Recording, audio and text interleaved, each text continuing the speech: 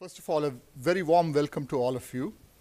I'm sure Delhi has warmed you up sufficiently, but nevertheless, we will add to the warmth of that by welcoming you here.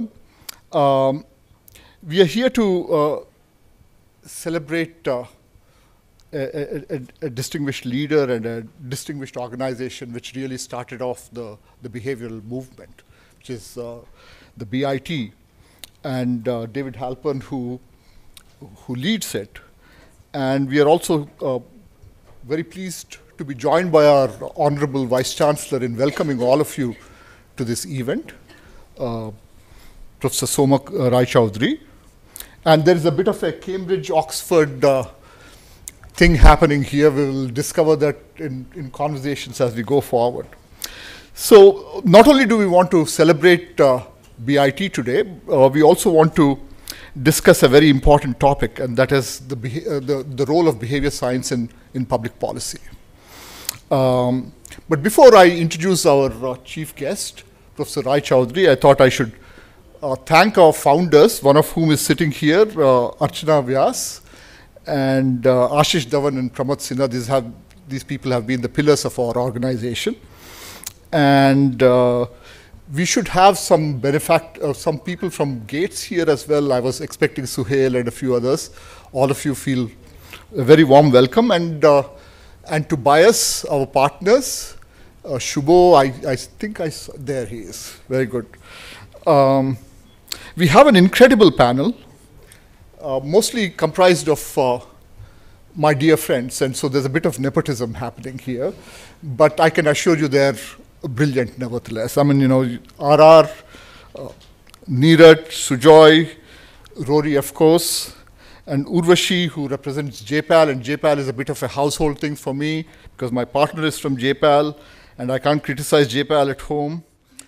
And then, of course, Shagato Mukherjee, who's my dear colleague and a brilliant economist. So we have an excellent panel for the discussion part.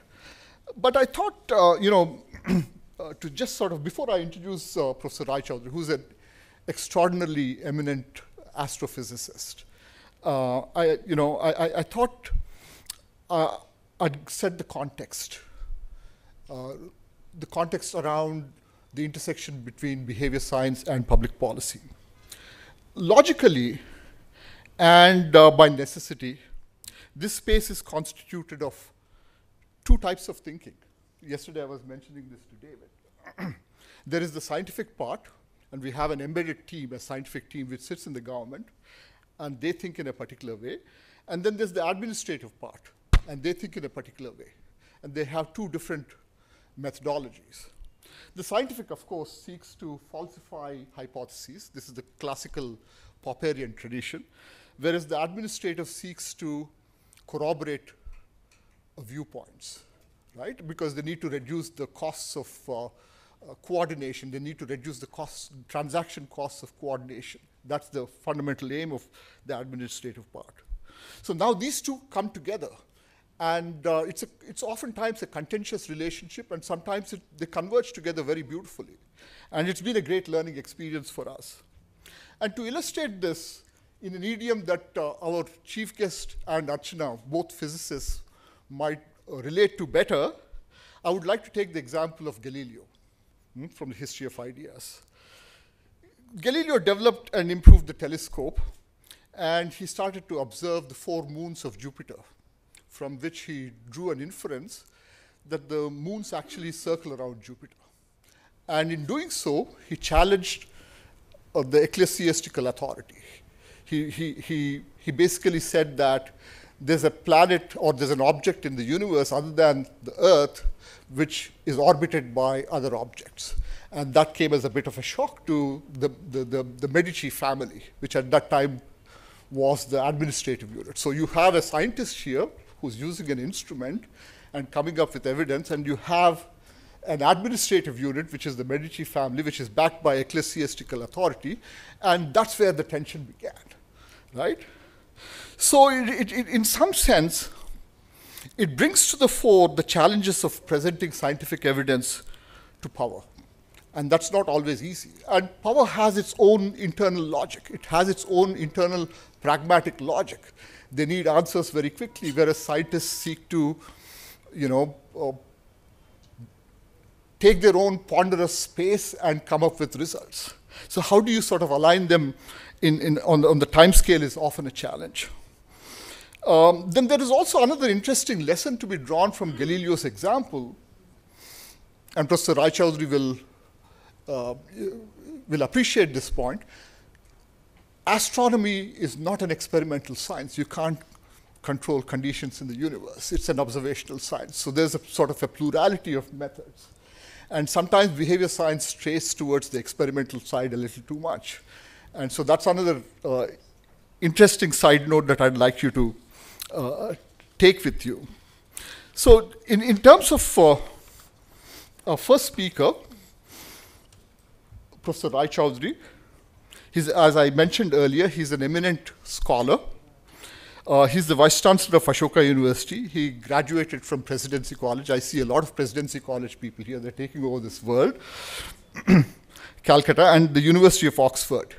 After his PhD from Cambridge, he worked at Harvard and was a part of the team that built the Chandra X-ray Observatory for NASA. After teaching more than a decade at the University of Birmingham in the UK, he returned to India as the Dean of Science at Presidency University, Kolkata, and later as the director of the Inter-University Center for Astronomy and Astrophysics, IUCAA.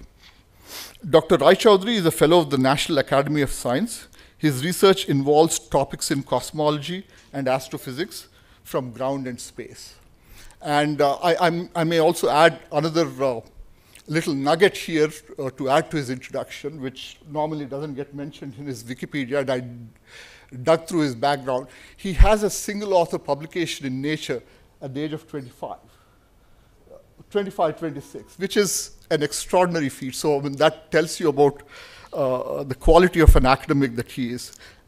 It's such an honor for you, for us, Professor Raychaudhury, to have you here with us. And I would like you to make a few comments and then introduce Ashoka University, and then I'll introduce our guest of honor.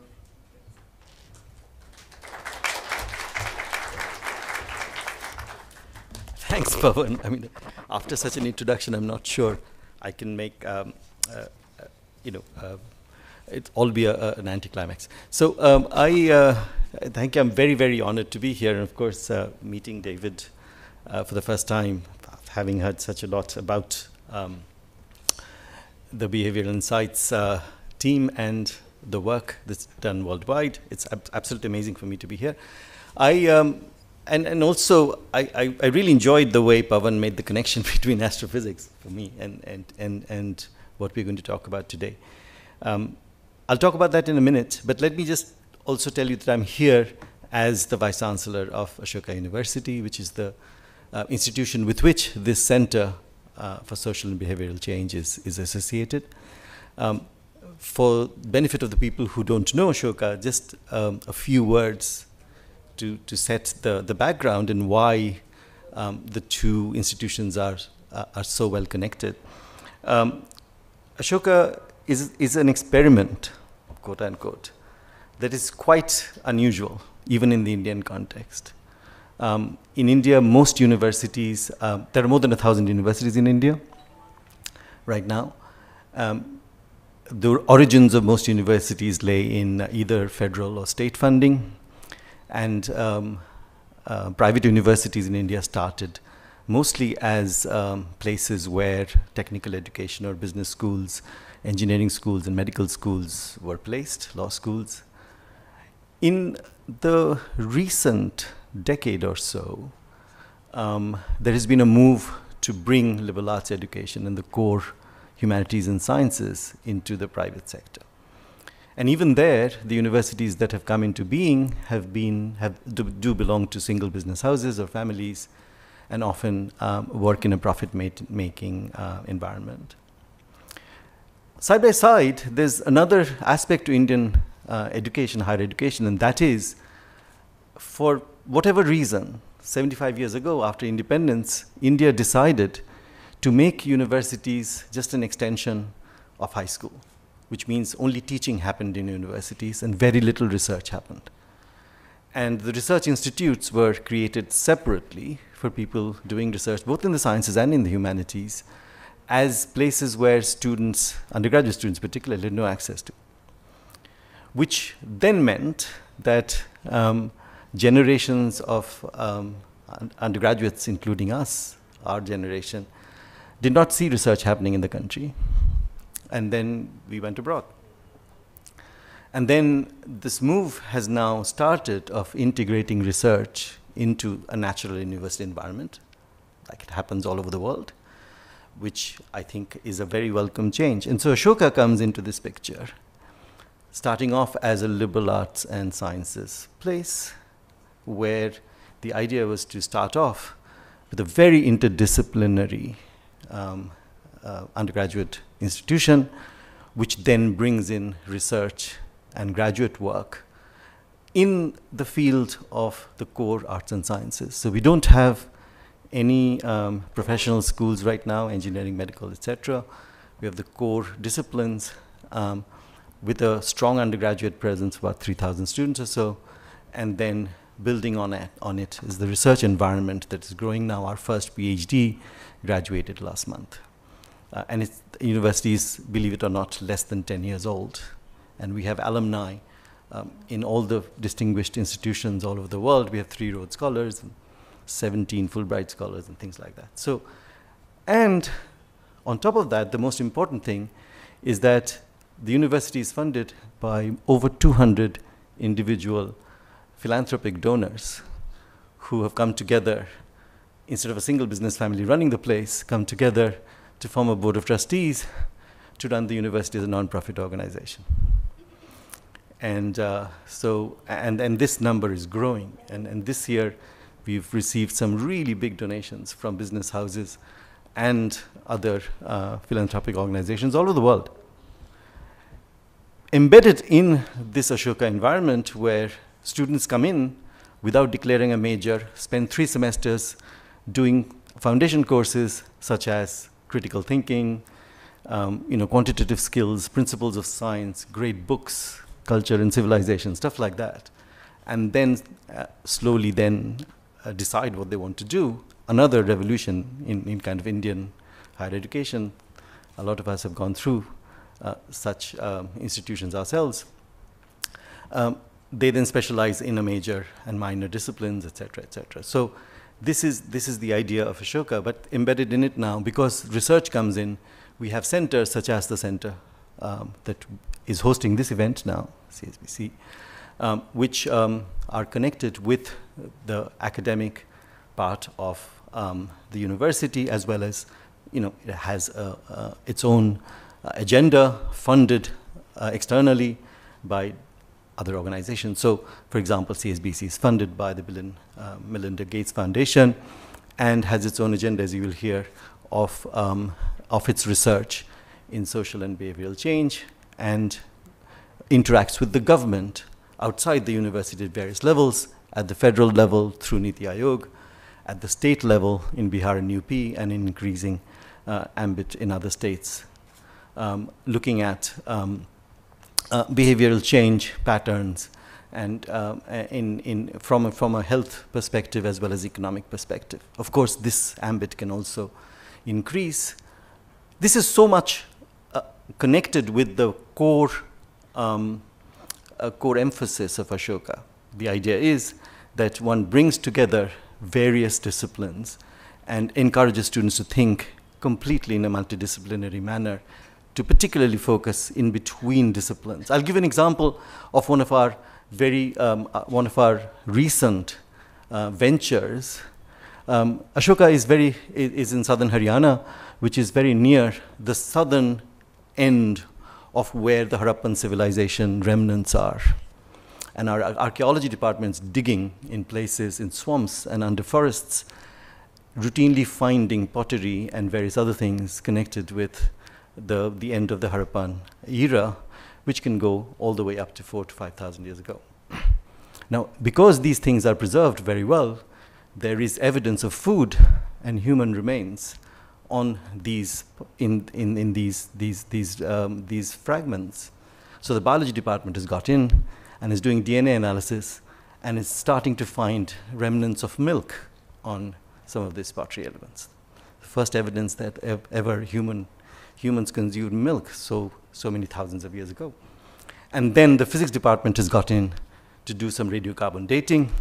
And so here is a good example of how you can get people who teach these subjects at a very basic level to do research together.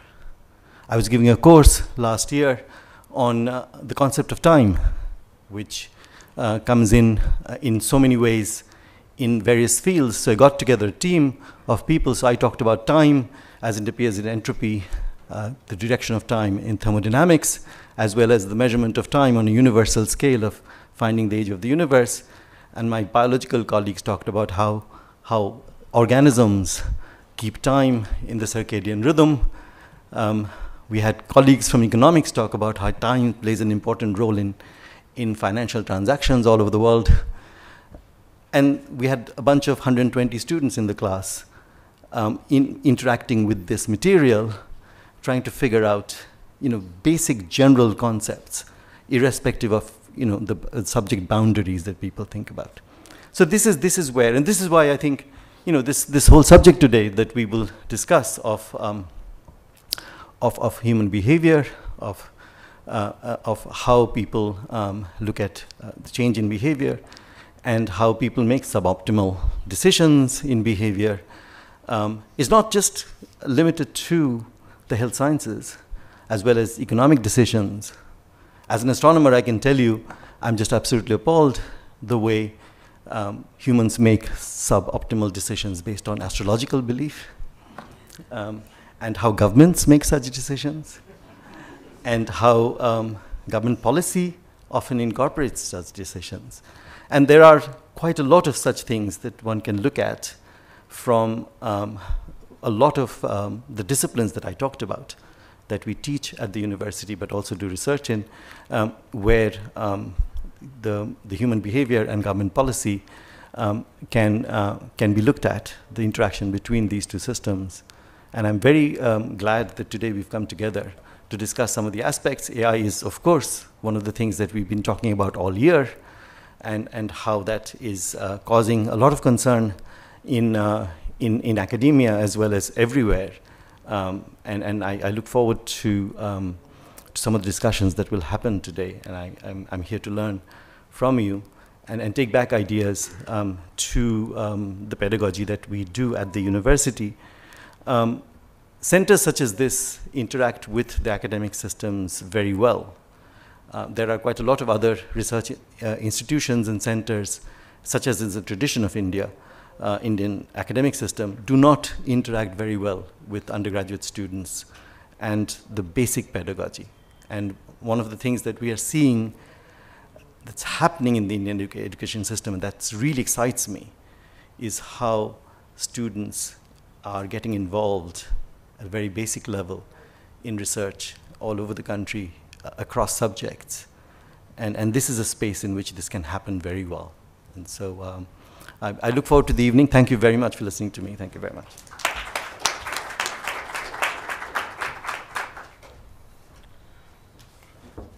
Thank you very much, Professor Raychaudhury.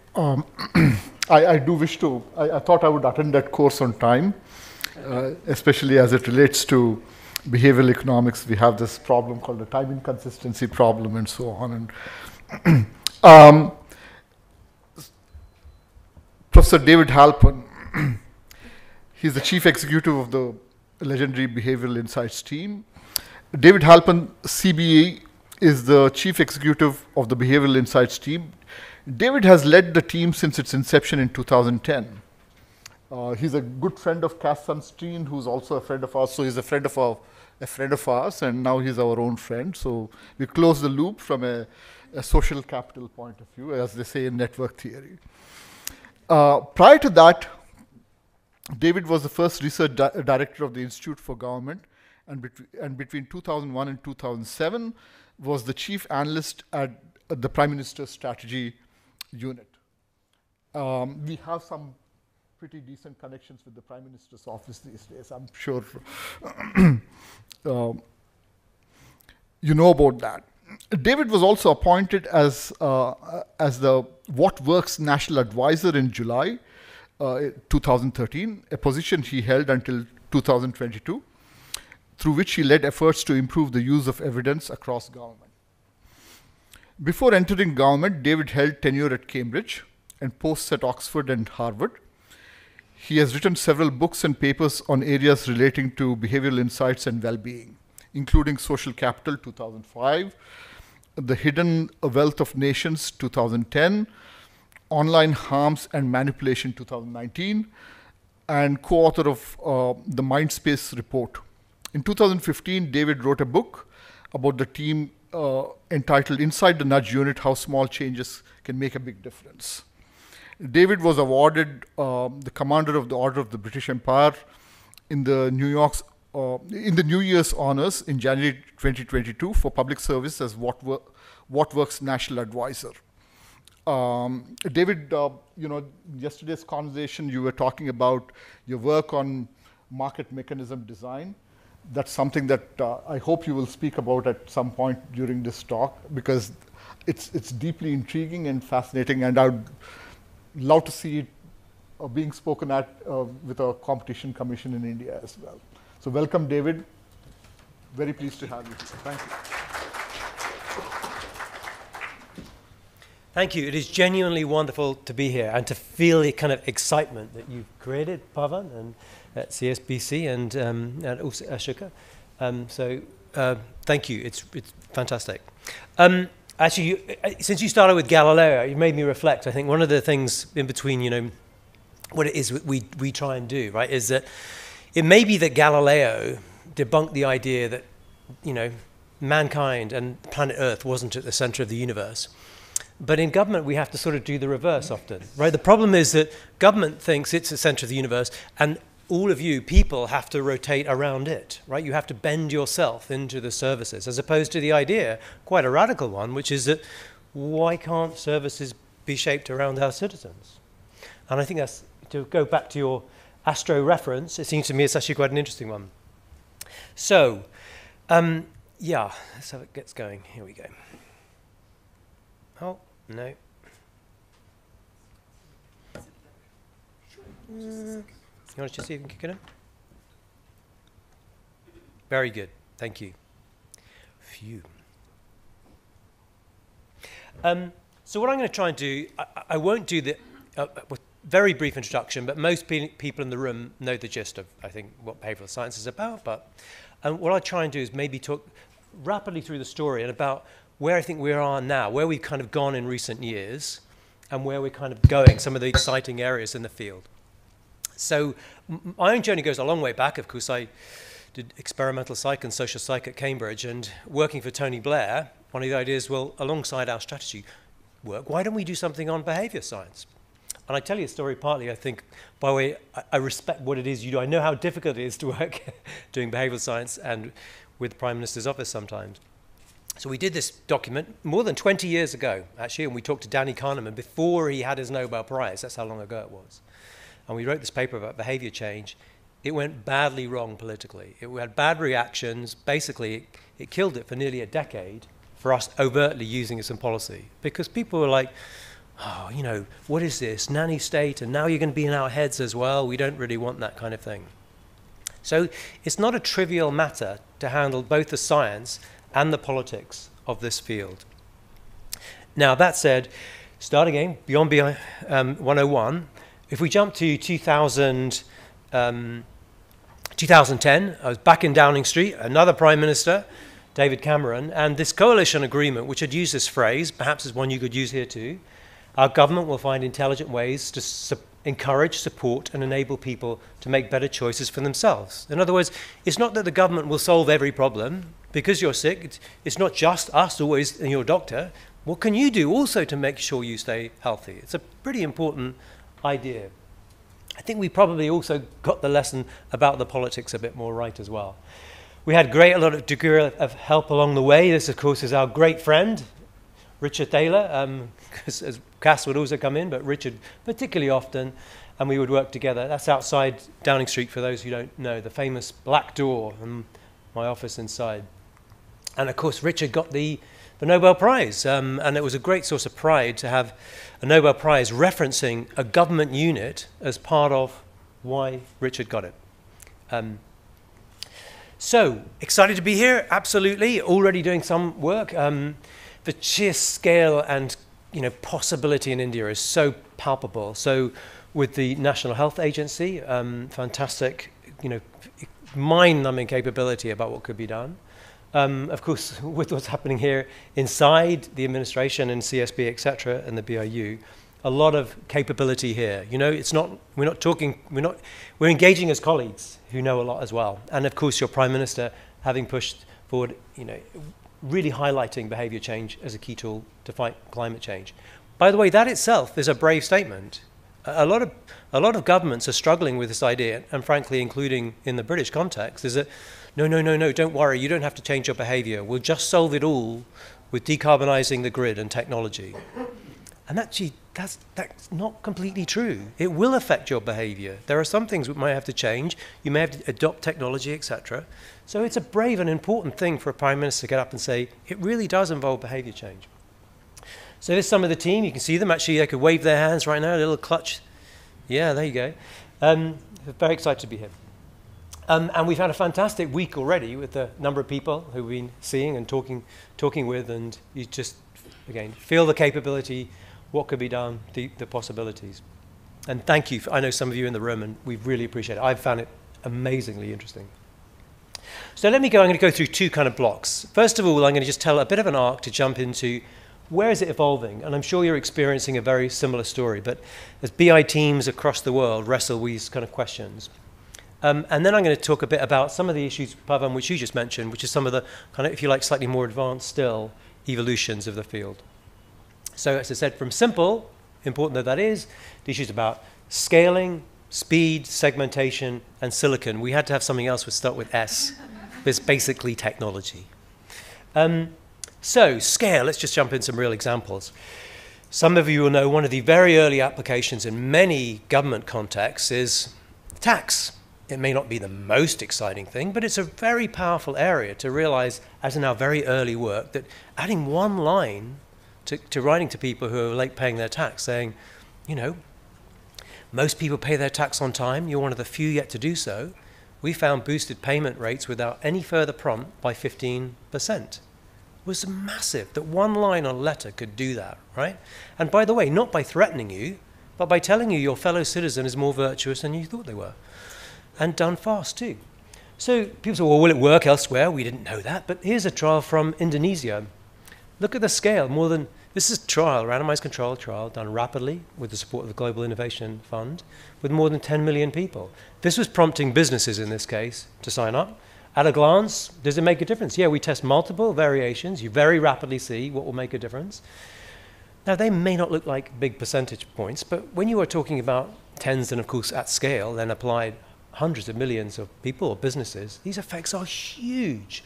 In this particular case, we found the most effective message was planning. Don't forget to plan ahead.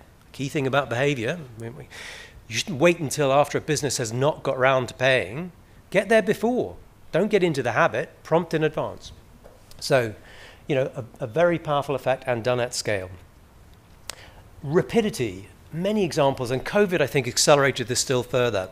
A lot of discussions, often when you talk to government, partly because behavioural science has rightly been very empirical, often testing, controlled trials. Oh, that's great. Pavan, thank you so much. You're going to come back when? In 2 years' time? Sorry. How can you do things much, much faster? So COVID was a good illustration. So this, I wonder if this works. Yeah. Oh, yeah, look. One of the early things we could do in many countries was ask people, what can you do? First line of defense. And one of the key things, can you wash your hands, right? Be it in India or Bangladesh. Yeah. And this is the UK too. So what would you normally do? You get people come together, they design a poster. There's the poster which is going to go out in millions. It's going to be in every single building in a country. Would it be a good idea to figure out what's the best poster? You'd normally get some creators design it. You'd maybe have a focus group or two, and then out it goes. Well, surely we could do better. So we tested it. We tested it, pre-tested it with thousands of people online. Now, in a focus group, you sit there for an hour or two and you look at it very carefully and say, well, I don't like this. That's not how you see a poster. You see a poster for a few seconds, right? You've got maybe 2-3 seconds. Does the message get through? So we test it, and you can see literally the evolution of this over trials. So look, the early ones, you can't see it very closely, but you get the gist of it. It's, you know, it's got 2 bits in it. It's got an image here. What is that even? You can't even tell what it is. It's got lots of logos in it, a lot of text. Well, how many people, they're looking at it for a few seconds. The key message was this. Did they remember it? Do they remember this one? Am I supposed to do these things? You can see it evolves over iterations where we test it again, new versions. It rapidly becomes much more simple.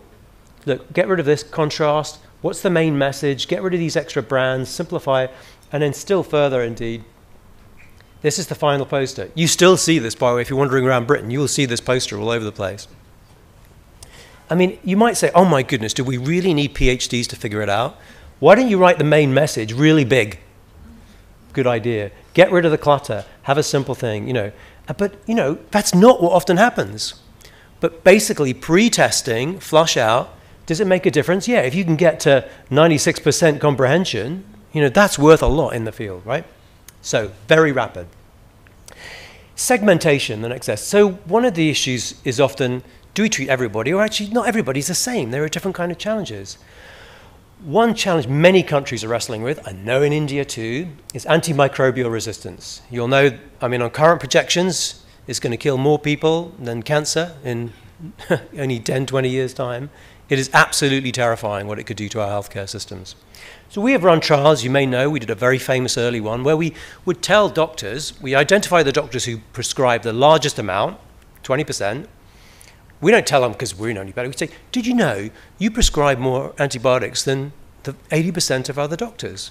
And telling them that reduces their prescription rate. Beautiful result. One of the arguments was, well, that's true, but there are certain groups and people for whom that's terrible. They need to be prescribed more. And actually that's true. So this is some work from, this is New Zealand. It's a powerful illustration. You can see these are kind of all the different doctors' practices, right? And on this side, this is the average, you know, sort of, you know, where their ranking is in terms of prescription, right? But this is their prescription rates to Maori patients. Now, the background detail is it turns out doctors in New Zealand, as in many parts of the world, prescribe too many antibiotics to most people. But the Maori population, they actually don't prescribe enough to them. So here's a good challenge. So can we give feedback? Instead, we do it in this case, where we give feedback relative to most doctors with respect to the majority or the average population, but we also do it with respect to the Maori population. Would it work? 2 things at once. I'll show you. So overall prescriptions reduced by nearly 10%. That is massive, by the way. That's a massive, massive effect size. So great, there's the overall change, but what did it do for the Maori population? And you can see it doesn't reduce. If anything, it marginally kicks up. So it's possible to do segmentation, more sophisticated interventions, which can operate in a differentiated way. Silicon, here's my desperate S, tech if you like. One great example, I think, repersonalization and so on, is the world's getting smarter. You know, there's texts and so on, and how many more texts do you need to tell you that most people are doing this or most people are doing that, which can also therefore be personalized. So this is work, again, in COVID in this particular case, where we're using chatbots with people who have yet to have, this is later on in the cycle of COVID, who still haven't had vaccinations. And can a chatbot, you know, work? So first, we think, really systematic test in the world. And the answer is yes. This chatbot, which we designed, was much better. You know, there's a control group, there's a static message, and there's a chatbot. Significantly better in terms of, this is a percent of people who actually turn up for a vaccination within 4 weeks. By the way, look to the N. 250,000 people in this trial alone. We've also actually done this chatbots now in multiple other countries to see and refine, to see if we can get efficacy. So that's already quite a long way from the simple 101, important though that was, send a letter, find a better variation. But we were talking about this and we think, well, where next? Where else does it go with? And this is something we often talk with Cass about too. And a key question I want to kind of leave hanging, which is, well, who nudges? Should Parvin, should he be out there nudging you to figure out what's the best to do? Or should it be me? Or who should decide? Why does he know better, right? So let's get into this. So one thing, because behavioral science has now come together very, very closely with machine learning. This is an early work. Why I also put it in this section is that it's kind of also using, when you say data, it's often using the wisdom of the public too. So if this is a problem, trying to identify really bad doctors, in this case it's 4% of the doctors by our inspectorate, when you go out there, they're really pretty bad. And we've had some pretty bad doctors. We've literally had doctors who've been killing their patients, sadly. So, you know, imagine you take a 20% sample, because you can't inspect all of the doctors at once. So at chance, you'd get, as you can see, 20% of the worst. This black line is the regulator sending out its people. It does concentrate its effort a bit. But when we build a machine learning model, concentrating everything we can about populations, including patients' own reporting in various kind of media, we can get to 95% identification of, you know, the bad doctors. What does this mean for the, you know, these guys? Well, if you want, you can get rid of 2/3 of your inspectors tomorrow because you don't need so many anymore. Or you can identify those doctors and save lives and do interventions. One area which I think is really important also with the Indian stack is that with technology it's moving behavioral science into new areas. So one example is gambling. Gambling always used behavioral science. Anybody who went to Vegas will know this, right? You go into a room. Why do you have those giant rooms of slot machines? It's because you can always hear someone winning. It's faulty. Why do they have no windows? Because they want to, you know, make sure that you don't know what time of day it is. It's quite brilliant in lots of ways, in a kind of slightly evil way. Now it's gone online, it's even more so. So we are studying this quite carefully to understand, and again, who chooses. I won't go through this whole thing, but we literally take our people, we go through signing up, what's the process, and so on, all the way through, do a few bets, what happens, you try and get your money back out and then exit. And all the time we're looking at how behavioral approaches are being used. I mean, look, a simple example, when you sign up, it's a really good idea. Now you're prompted to, you should set your daily limit, right? Fine, you should set your daily, what do you want to, here it is. The starting point might be $50,000. Your daily, $50,000. Why do, now they don't really think he's going to spend $50,000, well, they'd love it to. What they're doing is they're using an anchor. Because if you say 50,000, when you put 1,000, it doesn't seem so much. All the way through, very skillful use of behavioral science. Who chose it? Who designed it? And even, by the way, when you get to the end and you try and get your money back out, boy, try that. Sorry, you actually haven't got quite enough money. You need to have, you know, you have to have $20. You have £20 in your account before you can take the money out. Oh, dear, well, I have to put some more money in. Well, now it's in, I might as well take another gamble. Let alone when you leave, the approaches which are used to get back to you, to hook you back in, right? So it's very powerful stuff. Who chose it? Do gamblers choose it? They definitely don't choose it. You try and quit, it's really hard. Smarter regulatory responses. Everywhere you see it, and I see it in India too. Cookies, all these clicks. Some very clever lawyer, your ex-colleagues, we have a good solution for solving this problem. Every time you go on this site, you're going to have to click this thing. Is that a good idea, behaviorally? Really? No. We test different variations. Often, of course, you'll notice it's done in different ways. This is, sorry, you'll notice it's in French. This is from our France office. So you can do it in this way. You know, you have it in the same color or whatever. Or what you often see is, you know, that's accept all in bold, and then really a bit quite like, you know, you want to check your choices. That's a dark pattern, we would call it, right? Strongly tilting you towards, you better click here. Here's what we call a bright pattern, which is, it's actually color-coded with, you know, here's the, actually I don't want it, etc., etc. Does it make a difference? Yeah, it makes a huge difference, right? When you use, if you like, a like pattern, far more people say, actually, I don't want you to have all my information. Far more. But the other detail behind this is what happens is, even in a short trial, when you've clicked through a few times, people's anchor point has changed. You've got used to, even after 3 or 4 of these things, just clicking, oh, accept, accept, accept, right? So instead of this wonderful legal instrument to try and protect us, it's just taught the entire population to ignore it every single time. That definitely doesn't seem the best way. One question, coming back to this key, well, who decides? And Rory may speak more about this later, but you know, so young people and digital media, we see it as spreads across the world. We see it also in its shadow, particularly, for example, for young women in relation to self-harm.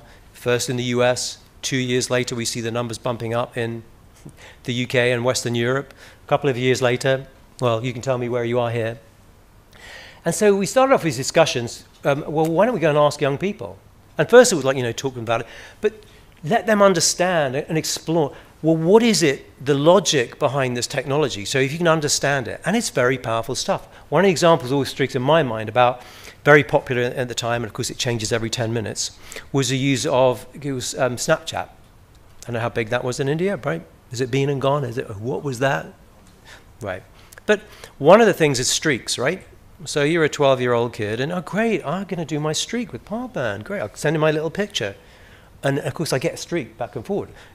But if I miss it, he'll be annoyed with me. But it's not just Parvan, I've got all my other friends. Now I've got to get up in the morning and I've got to send 100 of these things, right? An hour of my day is gone. It becomes really oppressive, right? Did that kid design it? No, it was designed for them. They all stepped into this world. How do we empower these kids to understand it, reshape it, become digitally literate? So it's great with the kids, but can we also go upstream? This is the point. So here's something, actually a bigger scale version. We didn't do it, we did it, but we're very supportive of it.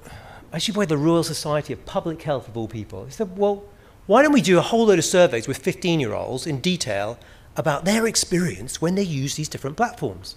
So here's one, a couple of years ago. This is YouTube. You can't read this very well, but some things, you can see there's a big red line, that's negative over here. It affects your sleep. All the platforms are designed to scroll, keep clicking, the next thing, they're not good for your sleep. But a lot of the other ones, if you look at it, are actually quite positive about how you feel about yourself and connect with others and express your identity. So that's YouTube. Let's have a look at this one. This is Instagram, right?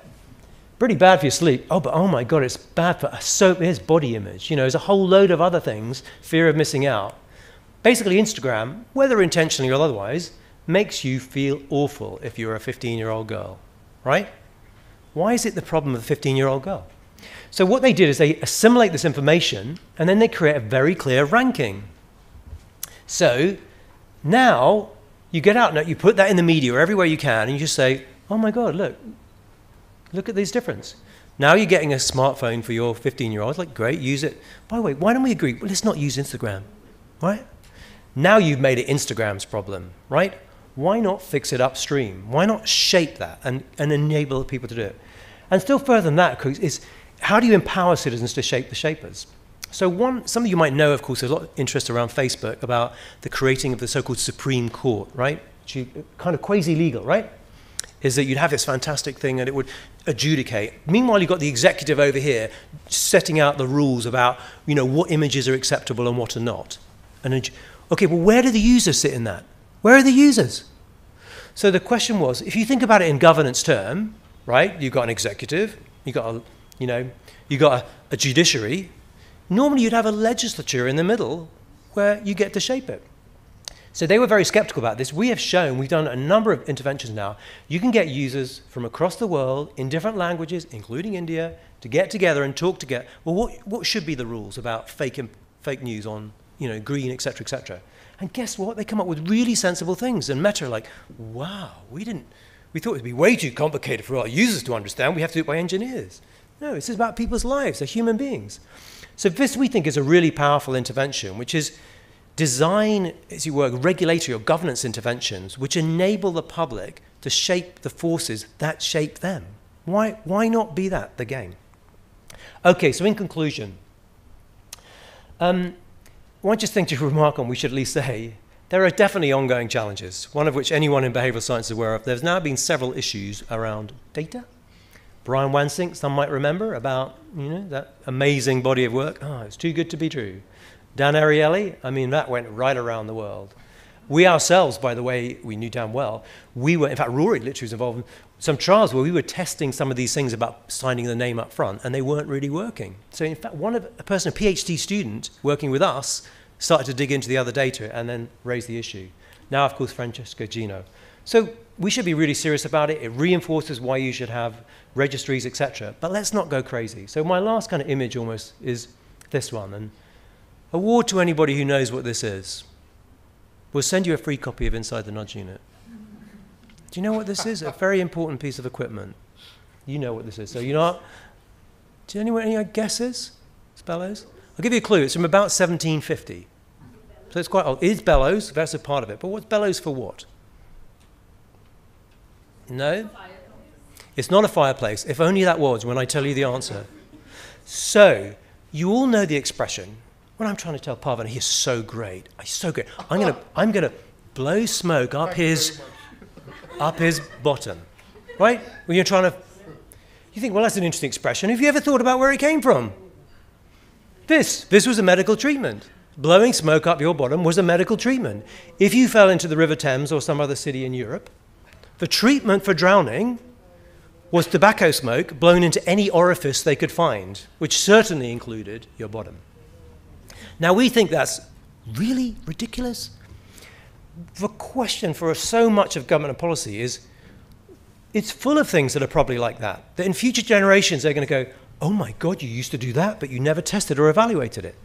So the lesson of these challenges with the evidence shouldn't be we give up on evaluation. We should be doubling down on the empiricism of government, because the world is full of things which future generations will say, oh my God, you used to. So, can India leapfrog? I mean, that's what's so fascinating, so important. We think you probably can. Simple is good on behavioral science. It really is. But 4 S's is better. Scale, speed, segmentation, silicon, tech. Right? There's ways of really, it's moving forward fast. There's this argument about individual versus system. It's individual and system, folks.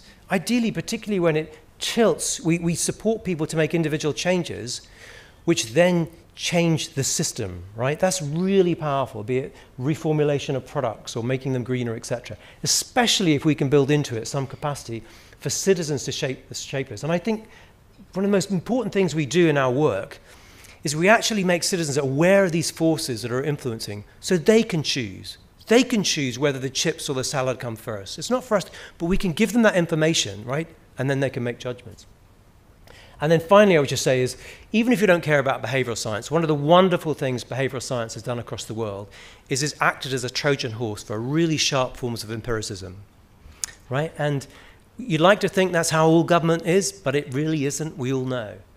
And one, I think, challenge I've definitely been discussing with a few folks is we should collaborate. We should collaborate and we should share the evidence. The fact is, your kids find learning trigonometry and algebra hard. Guess what? So do ours.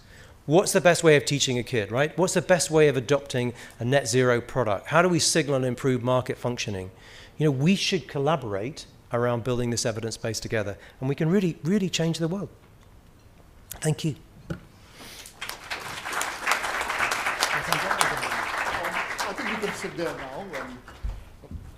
We're out of time for a question after that. Yeah, I mean, so do we have any time for Q&A now? For 5 minutes? Please. Saksham. Check. Hi, Professor. Great talk. So one of my colleagues and I, Anirudh, and I wrote an article on gambling platforms in India a few years back. And one of the comments from the industry itself received was that this is a growing industry.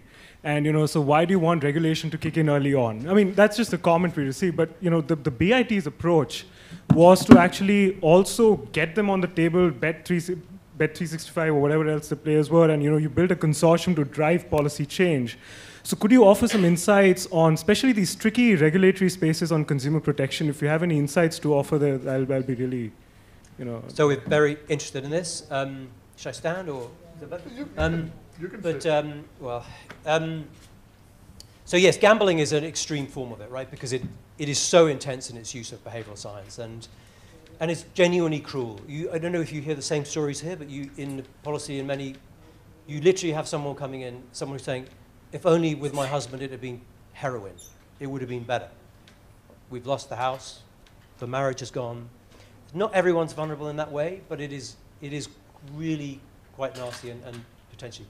Some people enjoy it, and it's fine. So you can see how, of course, I mean, an illustration would be, you can use a lot of behavioral science and data science to work out what kind of gambler you are.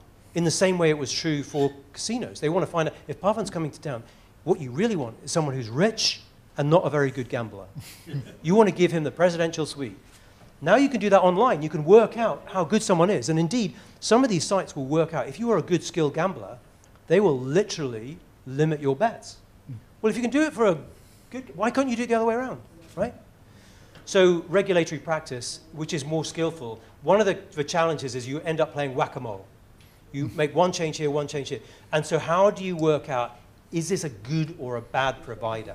And operate, hence, at more market level.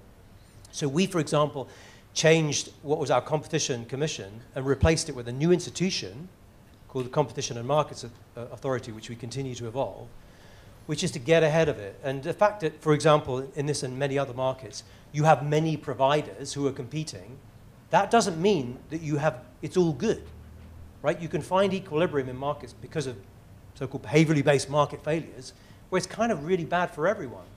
And you need a more sophisticated approach, which is not markets are great always, or we hate markets, let's shut them down. We have to be curators of markets to help shape them, and ideally to enable our citizens to shape them in a way which is, so simply on gambling, I know we should move on, but so when you're a gambler and you've had enough, you need to be able to say, I've had enough. And a gambling company needs to never be allowed to approach you again, right? That is not the world we live in at the moment, right? But that would be about active market design. And by the way, if the gambling company we don't trust, why not your bank? Why can't you say to your bank, for God's sake, I never want to gamble again? It's got your money, right? It might be other things too. Never let me buy anything between midnight and 6 o'clock in the morning. It was never a good purchase, right? And then designing sort of the psychology of commitment devices is when you change your mind, how do you handle it, right? So we've got to be more sophisticated about market design. Yes, sir.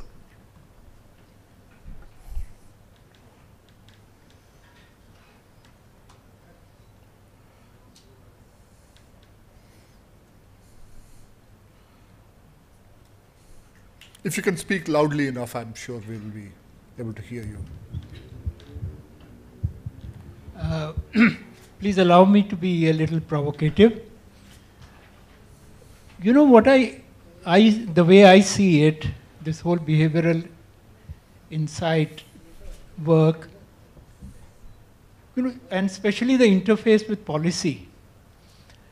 My understanding is that somehow economics has been traditionally closest to policy making, and economics largely has been driven by very simple assumptions about human behavior, and to the extent of mathematizing everything.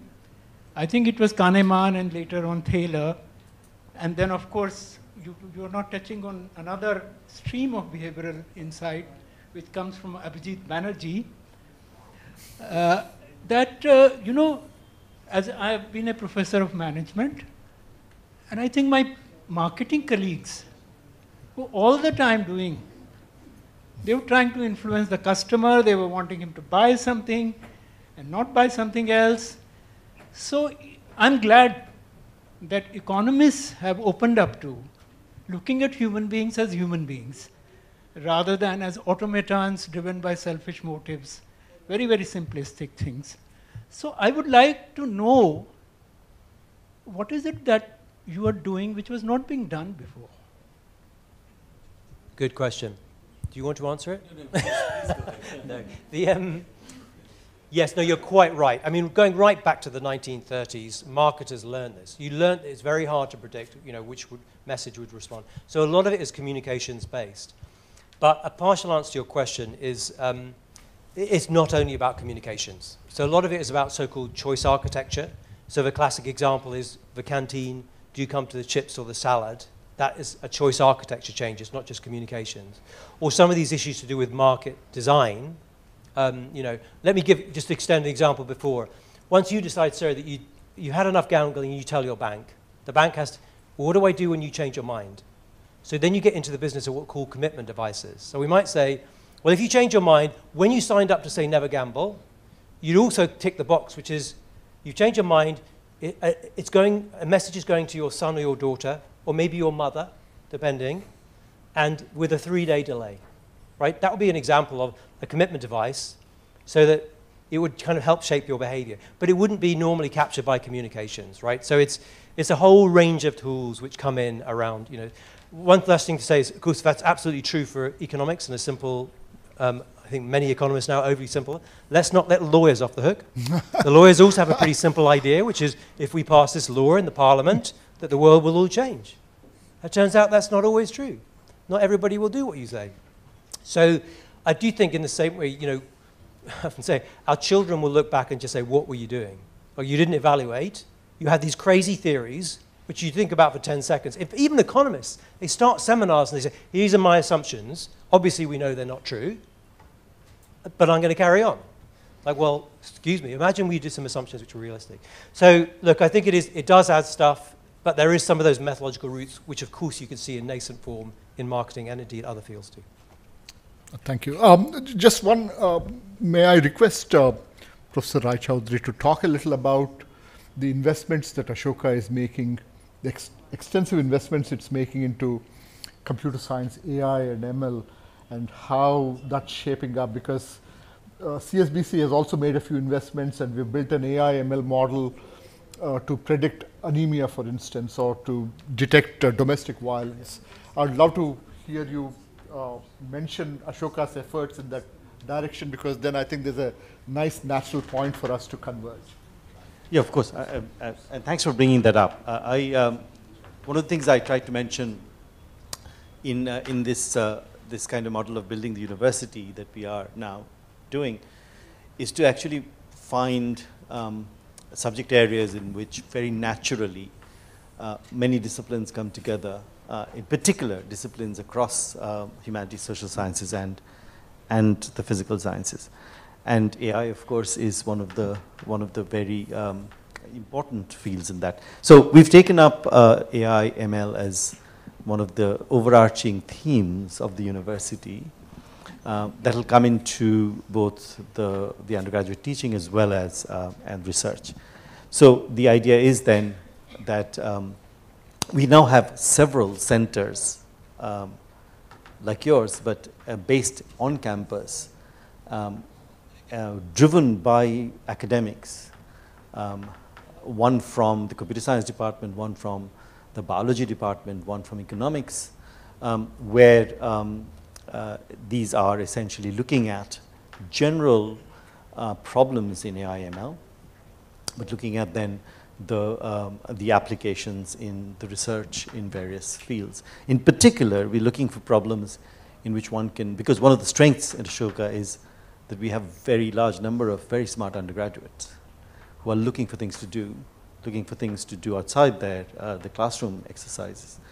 And so there are a bunch of undergraduates together, teams who are working on problems which would be either to generate data so that AI ML algorithms can be used on them, and vice versa. Now, there are very interesting things, I mean, where we talk about, when we talk about even in economics, when you're talking about decisions, predicting decisions, one looks at decisions that are not completely deterministic in terms of numbers, but can be quantified only as a range of numbers, right? And this is a direct problem of the kind of decision making that you're talking of in economics. This happens also in the health sciences or in the natural sciences, where the outcome of a particular experiment is not just one single number, but has a number with an error bar on it, or a range. And natural AI ML problems, algorithms can't deal with such things very well, because then it goes into a probabilistic way of dealing with numbers, and the modeling then doesn't deal with, it doesn't fit to a whole bunch of exact numbers, but then in multidimensional space, it's going to have ranges of numbers. And in many cases, these numbers would be missing. And in many cases, these numbers would not be found because they're outside the range in which you looked. So this is statistically, and in terms of machine learning, a very, very interesting emerging problem. And you need statisticians to work on them, or machine learning experts to work on them. But you can't work in a space where there are no real data. So here comes our health sciences department. We are building a whole department of digital health, where people are gathering together multidimensional data sets, which come from hospitals, which come from medical experiments. There's a whole bunch of people who are out there with wearable devices that are giving us 24-hour data about their lifestyle.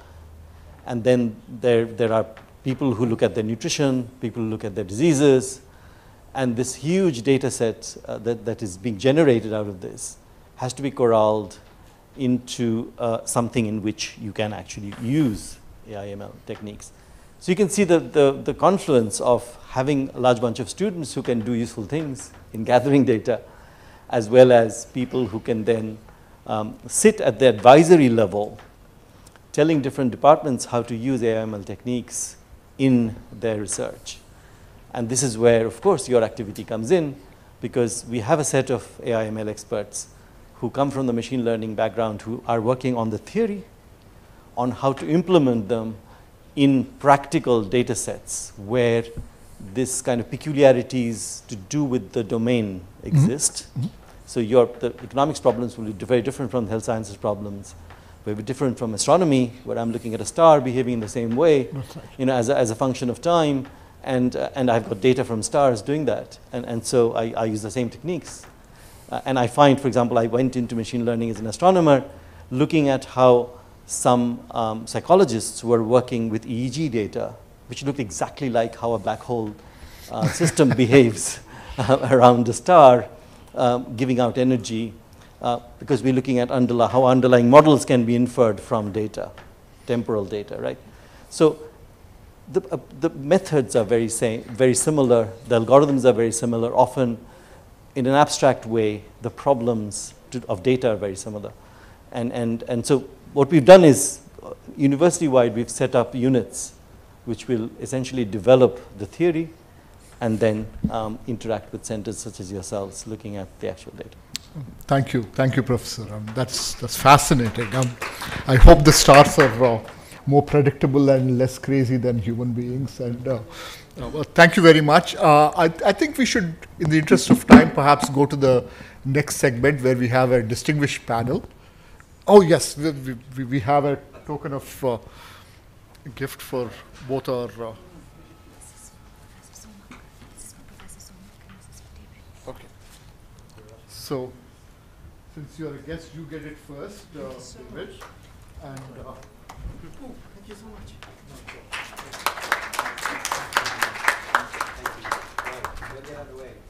Thank you very much for a great conversation. Thank you. May I invite the panelists to come and join us? Hi, very good afternoon, very good evening to all of you. And before kicking off this panel discussion, let me do a round of introduction. I'm Shagota Mukherjee. I'm the academic lead of the Behavioral Insights Unit of India at Niti Aayog and a deputy director at the Center for Social and Behavior Change, Ashoka University. And tonight I have the very exciting task of moderating this panel discussion on development challenges and behavior change, where we will have a lively discussion on the current state of behavior science in India, where it's headed, and its role in addressing development challenges through behavior change. And to talk about all these topics and more, we have a stellar panel with us today. And so let me start by introducing our panelists.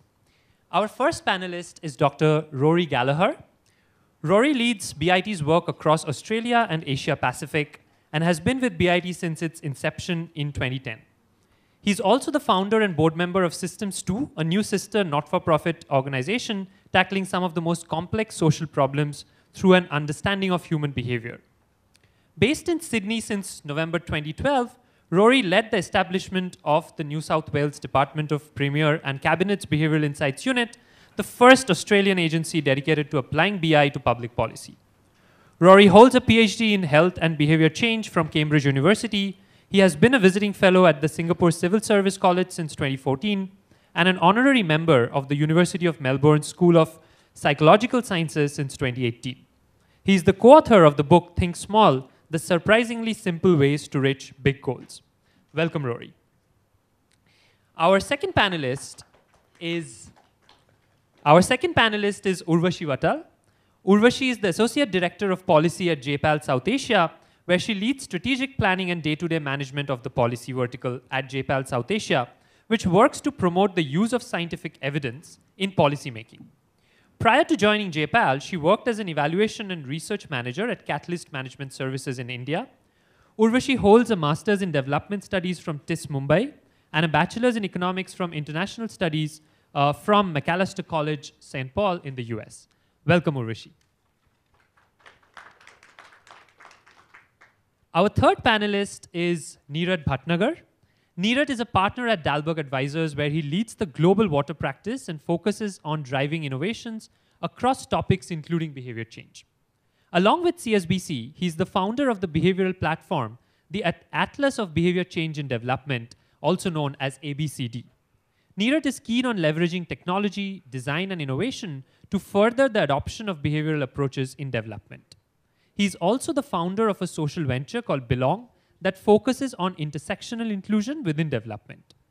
Nirat studied at IIT Kharagpur and IIM Bangalore and spent several years in management consulting and technology entrepreneurship before following his heart into the world of social innovation.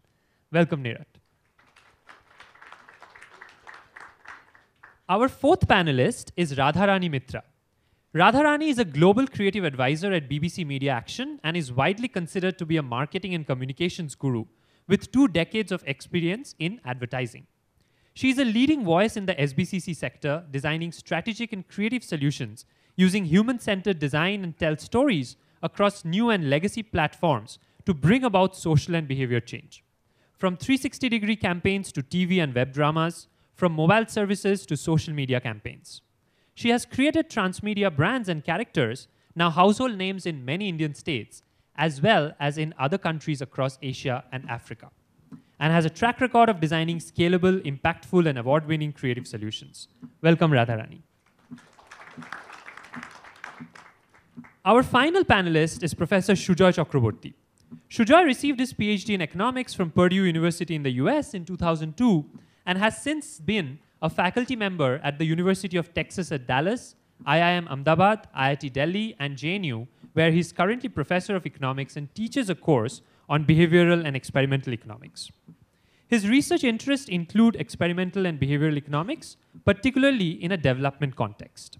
His largely interdisciplinary body of research has been published in top scientific journals in the world, such as Nature Scientific Reports, Journal of Behavioral and Experimental Economics, and JIBO, among many others. Welcome, Sujoy.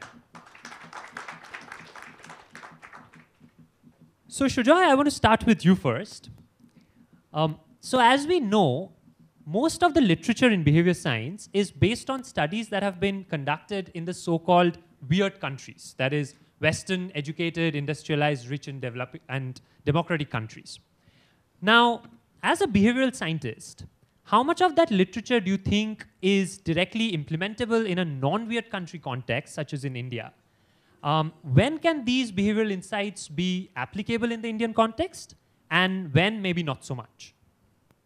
Okay, that's, sorry. Am I audible? Yeah.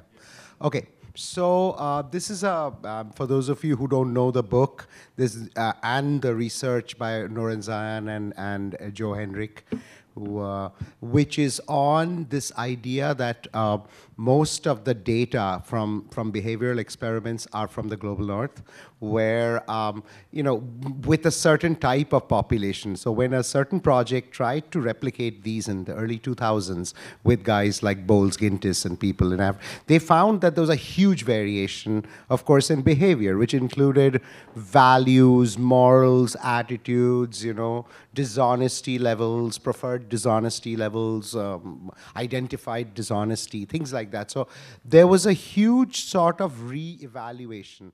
And I feel that since then, of course, Joe Henrik has come up with a really well-known book now.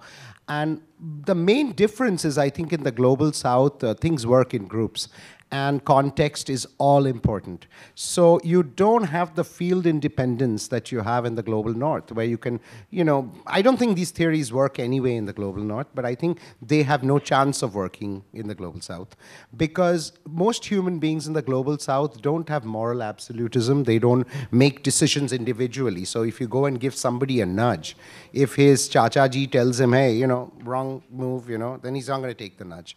So, we have to, I feel, in a global in the Indian context at least, frame our behavioral interventions in a slightly different way. If you're now going to go and look at individual optimizers, satisficers, maximizers, whatever, you're not going to get anything or you're going to get mild effect, as Chater and Lowenstein say, that you'll get modest little goal. So, I mean, this is not new, actually. I mean, there are a whole lot of work, Akerlof, Cranton, you know, all these guys talking about how identity modifies our behavior in economics, actually, from a long time ago. They all talk about that, you know, there's an individual component of behavior and there is a social context. So, a lot of individual behavior is moderated or mediated through the social context. And I think our new surveys and, you know, survey experiments and things need to take this into account. How so? By actually trying to map the context. So in order to explain what are individual decisions as richer decision contexts, you know, where you take into account family units, peer groups, peer networks, etc. So does that answer some of it? Okay. Thanks, Sujoy. Is my mic working? You can hear me at the back. Okay. So maybe I'll take a cue from your answer, Sujoy, and come to you, Rory. So Sujoy talked about the social context.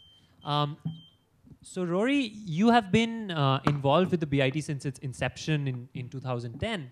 And as we know, BIT started its work in the UK, but now spread across the world and working in many countries. So in your studies with individual behavior change across different countries and contexts, how do you incorporate the influence of culture and social norms in them? Thanks so much for the question and for the invite. And also, it's just great to see such a stellar audience here, which I think reflects the energy and the quality of this field in India at the minute. Certainly, if David was doing a talk with me on a Friday evening in the UK, we wouldn't pull such a stellar crowd. So it's a real honor to be here. And as David set out, and the question sort of highlights, we've been doing this, you know, for the first decade in the global north. And that was really quite deliberate to test, do these methods work? You know, lots of stuff worked, but lots of stuff didn't. And, you know, we come here now with great humility to try and understand and work with not just experts on this panel, but also in the audience today to work out how do we apply these techniques here in India and learn from the work that's been going on in the last decade here. But in terms of individual versus social, it's a healthy debate that Chater and Lowenstein have raised, but I think we refute that, you know, most of the work looks at both of those things together. Very few bits of our work ever looks at an individual as a sort of an individual unit. We're always trying to understand the social network and the system. And the way that we do that, to draw on Pavan's sort of earlier metaphor, is both observational and it's experimental. And an early phase of our research to try and understand those cultures and practices is called Explore. And it's to do exactly that, to listen deeply to the qualitative and the quantitative, to listen to people and the data about what is really going on. And just to maybe try and make that concrete with a couple of examples that David referenced, and I was personally involved in, antimicrobial resistance. You saw the plot chart there. It wasn't just enough to know that Mario Pacificas, you know, sort of react differently. We need to really understand how that played out. But then we need to engage with the medical profession and the Mario Pacifica health community to work out how do we communicate this and work very carefully. And one of the real fears, particularly from the medical practitioners, is they would get these graphs and the medical profession would freak out and they'd want to speak to someone and check the data and they'd want to call to someone. So we had to find a sort of call, a hotline that we can man to answer these questions in case there was a sort of big reaction. There was hardly any. And when that hotline did get calls, it was to say what a good intervention this was, right? But we had to think through what are the medical practices and cultures that we are trying to influence here.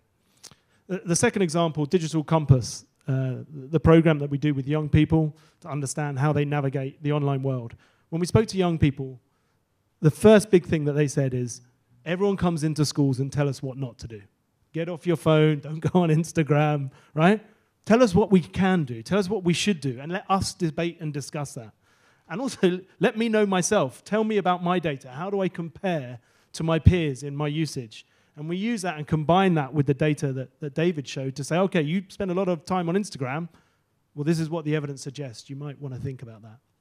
But it's also true that people don't always understand their own behavior, right? So we complement that with an understanding of the literature. So in this case, we knew there was a really interesting study around teenagers understanding and reactions to junk food. That lots of messages, don't eat junk food, fall on deaf ears. But when you talk to teenagers about, well, these are the tactics that the fast food giants are using, they really engage. They don't like to be manipulated. So we use that exact technique here to say, well, let's show them what Snapchat, what Instagram are doing.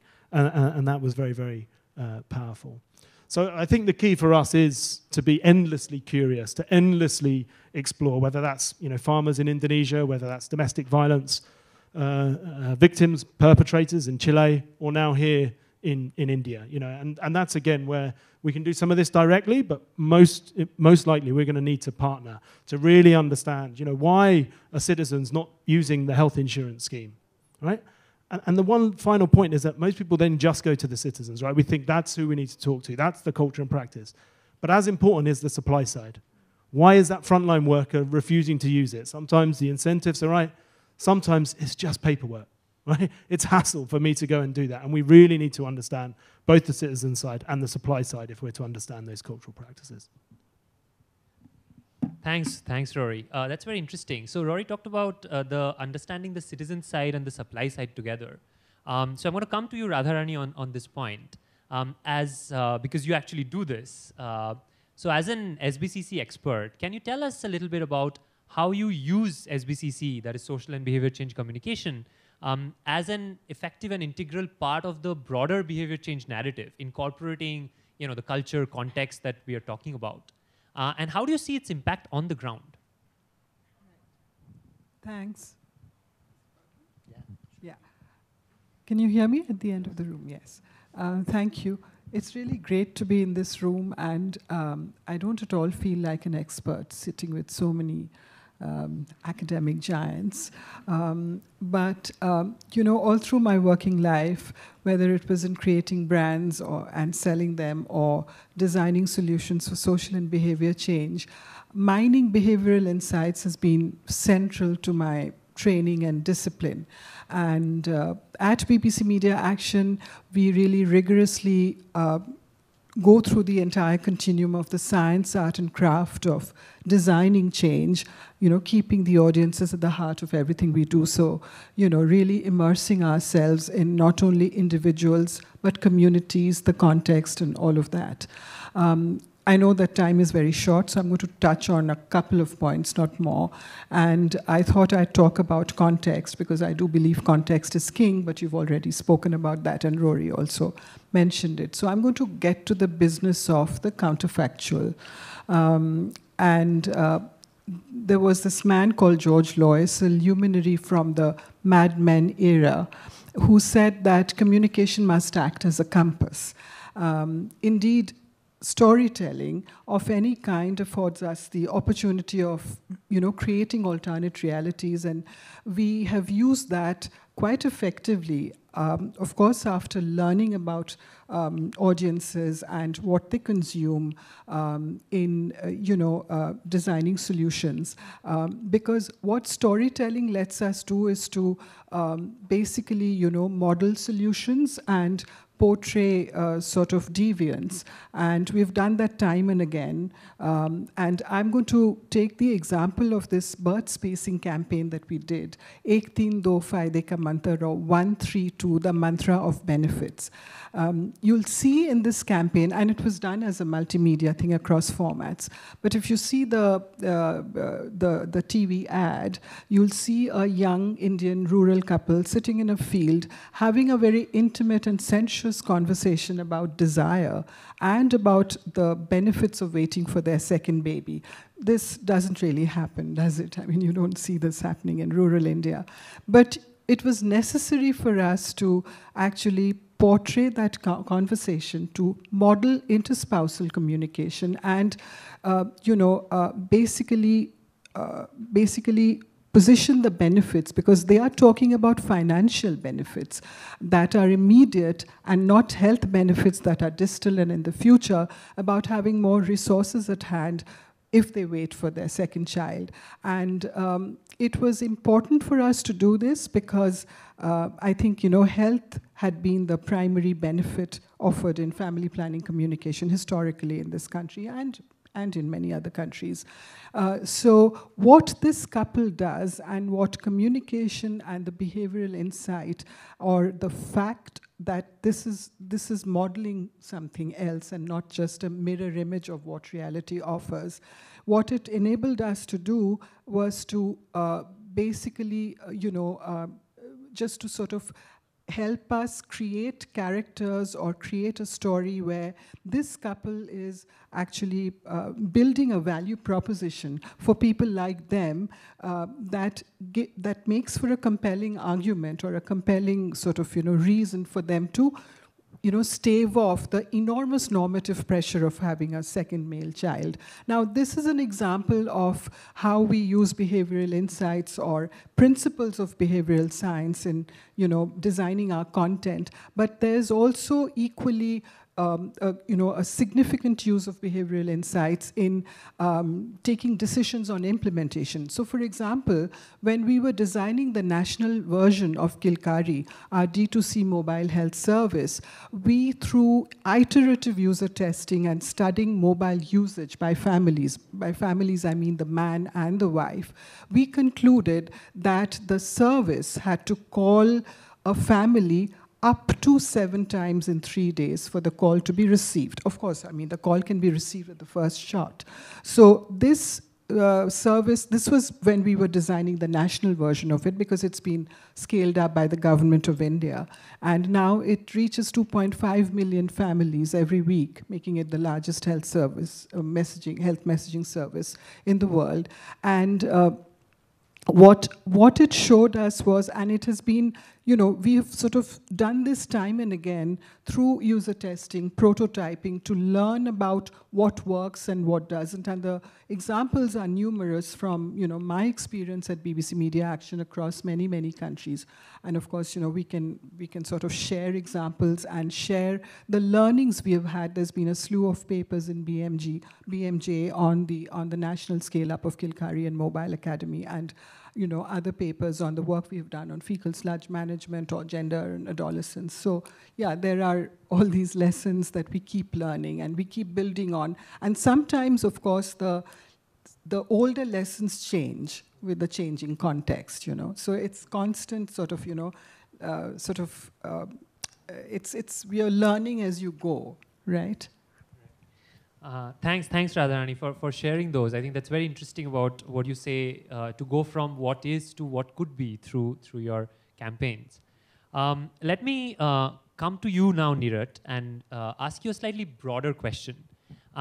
As, in some sense, the industry representative in this panel, what role do you see industry can play or is already playing in addressing development challenges through behavior change in India?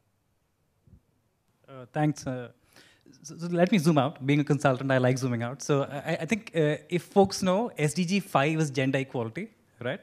Now, in the development space, gender is both a vertical, but it's also a horizontal, right? So you actually you need to apply a gender lens for agriculture, for healthcare, for education. In the same way, I think behavior is both a vertical and a horizontal, right? So if you look at our work at Dalberg, and we work with industry, we work with philanthropy, we think that most development problems get solved when 4 things come together. So 1 is policy and regulation, number 2, money, finance, and number 3, the right technical solution, and number 4, the right behavioral solution. But you need financing for behavior, you need policy for behavior, you need the technical infrastructure to deliver behavioral intervention. So it's both of that. Now, with that as context, coming to your question, what role can industry play? So first of all, the space of what is development and what is not development is the boundary between development and non-development is blurring, right? Let's say 30 years ago, 50 years ago, those 2 things were very different. But now you have concerns like climate change, you have concerns like water, you have concerns like transportation. And they are seeing so much activity by all kinds of actors, including private actors. In fact, private actors are taking a lead role in many of these things. And the thing about private actors is that they have the cleanest incentives to know their customers the best, right? Because there's a profit motive. In development or in government, the person who funds the program is not the person who privately benefits from that program succeeding. I mean, very rarely in government you actually get $1 million bonus. And similarly, you have 3 different kinds of actors who come together in development, right? So you've got the payer, a donor, let's say, you've got the user, and you've got some intermediary like us. And often the incentives don't align. So the cleanest incentives are for the private sector to discover who the user is, what behaviors they enact, And hence, over time, they've really invested in that, right? Which is why the field of marketing is where a lot of this thinking comes from, which is why they have the money because of the profit motive. They have the money to invest in these tools. A lot of the AI innovations we're seeing right now is really, frankly, because of marketing, social marketing, and actually to take the physics analogy further, Pawan and Dr. Raychaudhury, I think AI is nothing but the reduction of entropy, right? So you're sort of taking a large kind of meaningless mass of data, and you're trying to detect patterns, and then you're trying to generate signals from that pattern. And that's what the private sector is really good at doing. And I think over time, we'll see a lot of that coming into behavioral science for development. And I'll talk about what we're trying to do towards that, I suppose, if we have time. All right, thanks, Nirat. I'll come back to you on the AI bit. I'm not going to let you go so easily. But let me go to Urvashi. So Urvashi, David in his wonderful keynote lecture talked about the fact that how behavior science has also kind of helped in general empiricism and evaluation, right? And put the focus on that. So as we all know, JPAL has been one of the driving organizations on impact evaluation, randomized control trials, and you have also worked with many policymakers. So my question to you is two-pronged. First is, how much do you think it's important for policymakers to scientifically and rigorously evaluate behavior change interventions? And on the other side, given the time and resource constraints that typically bureaucrats and policymakers face to drive change on ground, how can researchers and organizations be sensitive to the needs of the government? Thanks, Shagata, and it's great to be here with all of you.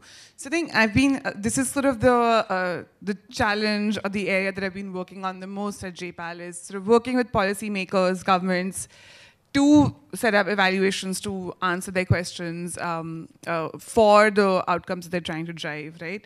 And I think to the first part of your question, I think impact evaluations can be a really powerful tool for policymakers, not just to identify what works, what's an effective program, but to also know what doesn't work.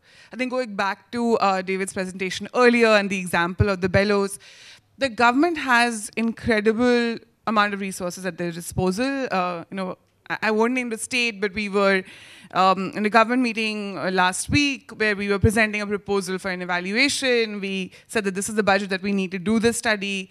And it's very easy for them to say yes to it because they're spending something like 100 times on the actual programs that they're running, right?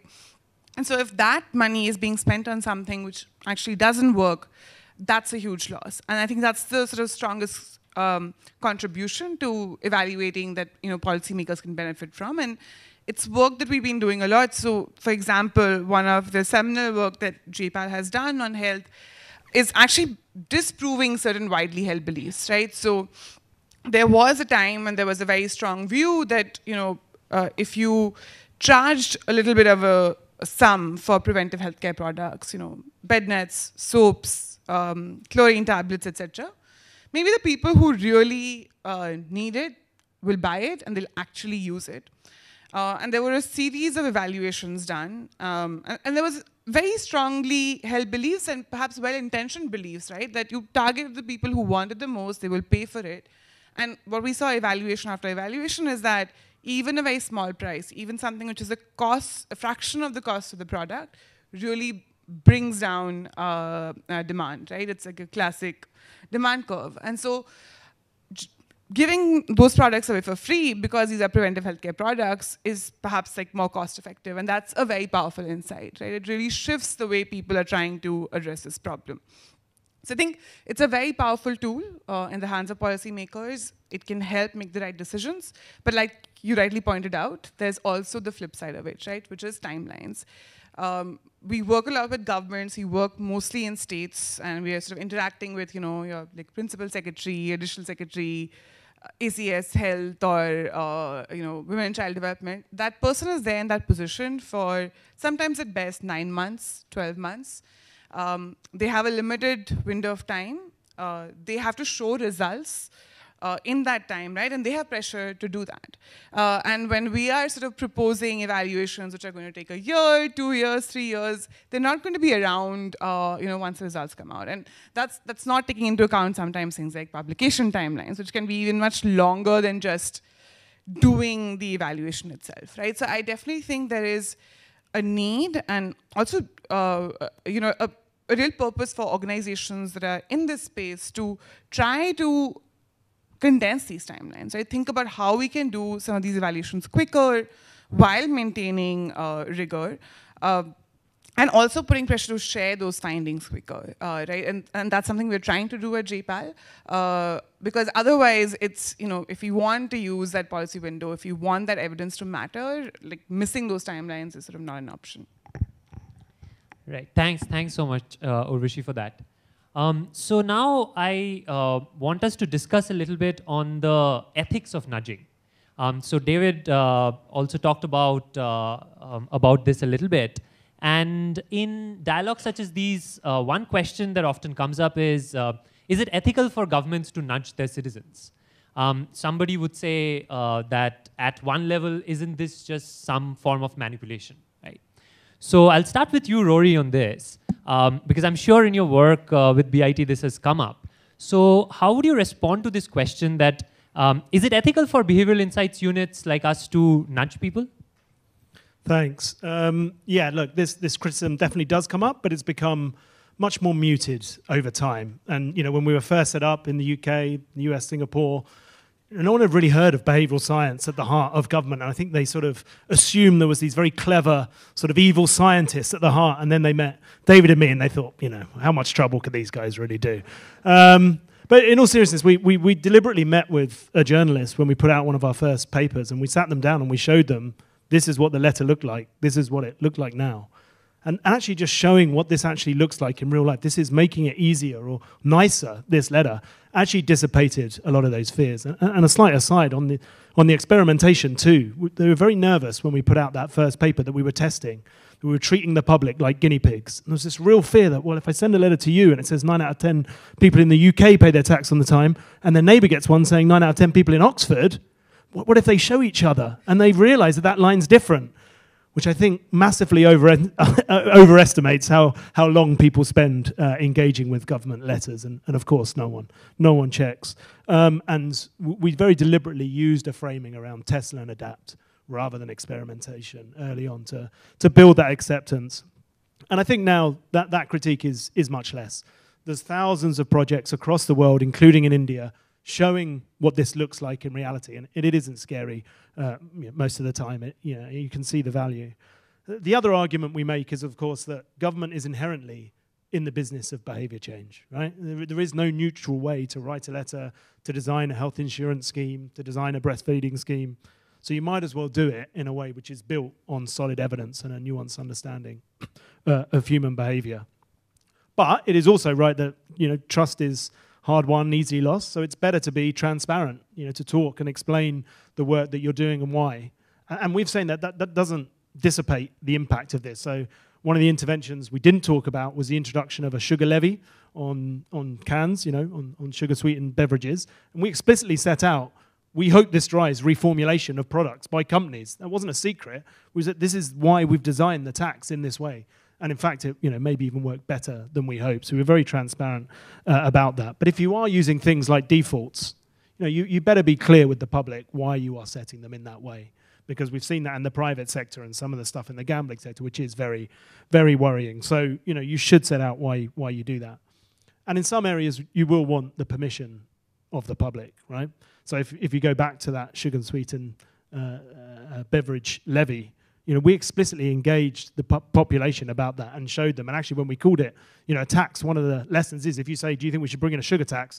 Everyone says no, right? And so reframe as a levy. But also when we showed them the evidence over a couple of days, actually they went from no, you shouldn't do that to, well, of course you should do that. I'd never really understood how much the environment shaped our behavior. And again, I remember very powerfully at the end of this 2 days that a woman who was, quite visibly overweight stood up quite emotionally and said, I'd never understood how the environment and the system shaped my behavior. And actually, this has really helped me to understand, myself and we want the government to take action. We want you to introduce this tax and hypothecate actually to other health programs. So, one of the really interesting things in India is that generally the population is quite pro-intervention. They're quite pro-government regulation compared to particularly the US, right? So there's huge potential to work with the public and to build that support and work out actually how do you use that to make the population more healthy, to save the planet. And again, that's why we're so excited to be here. If we can help that fight in India to help be more sustainable, to help health systems, then hopefully we'll all have done a good job together. Thanks. That's very optimistic and very positive. So I'll come to you, Radharani, on this, just probing this point a little further. That when you actually do this on the ground, when one designs behavior change solutions, what kind of ethical blind spots should one be mindful of while doing so?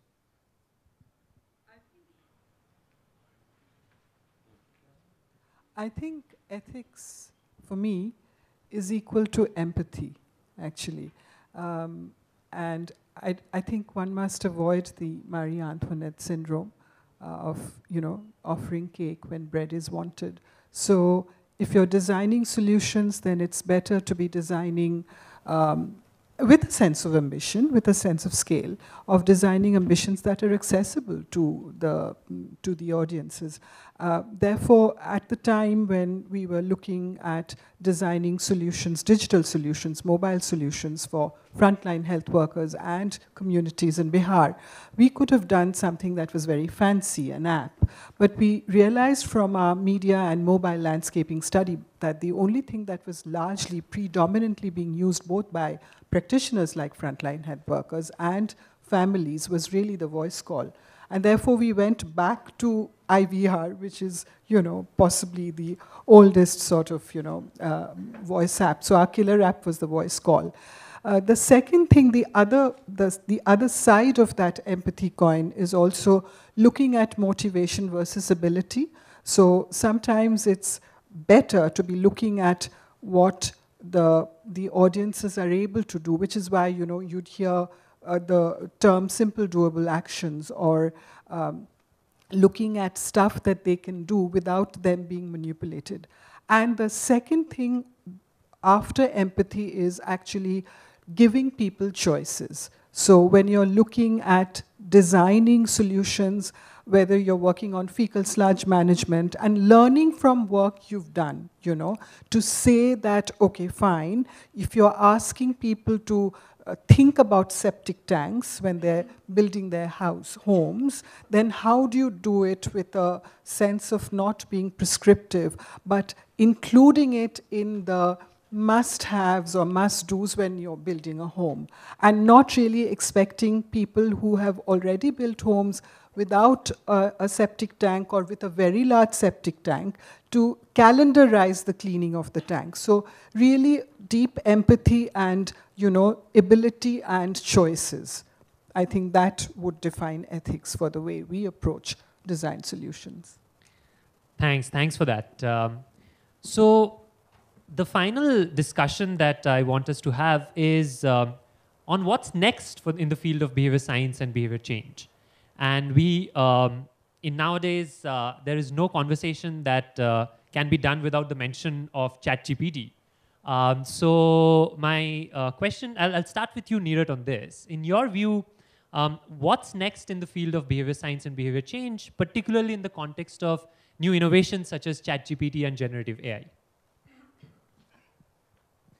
So I think just I'll lay out the way I think about this problem and also look back to look forward. Okay, so what is AI? I think going back to the entropy thing, AI is really a very efficient reduction of entropy, right? So what it is able to do is able to detect patterns from a lot of noise, and then build certain artifacts from that pattern, right?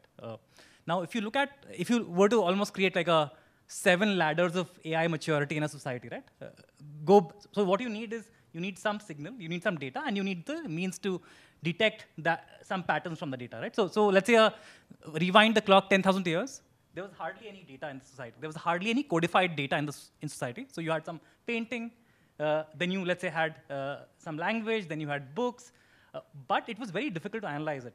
Now you have, you got computers, you got radio, you got interconnected computers, internet. Now you have lots and lots of things which generate data. You have a data exhaust that's coming from credit card transactions, from the way we see media. Just about a couple of weeks ago, we got that news where brain signals are being detected, and you can make out what that person is thinking based on their brain signal, right? So the data is evolving very quickly. And with that, because it's correlated, the ability to make sense and also to generate stuff from the data is evolving. Now, so that's how AI is. It's basically, it detects patterns and it creates new things based on those patterns, right? That's generative AI. And it does that now across different mediums. So it can do numbers, it can do words, it can do pictures, it can do video, right?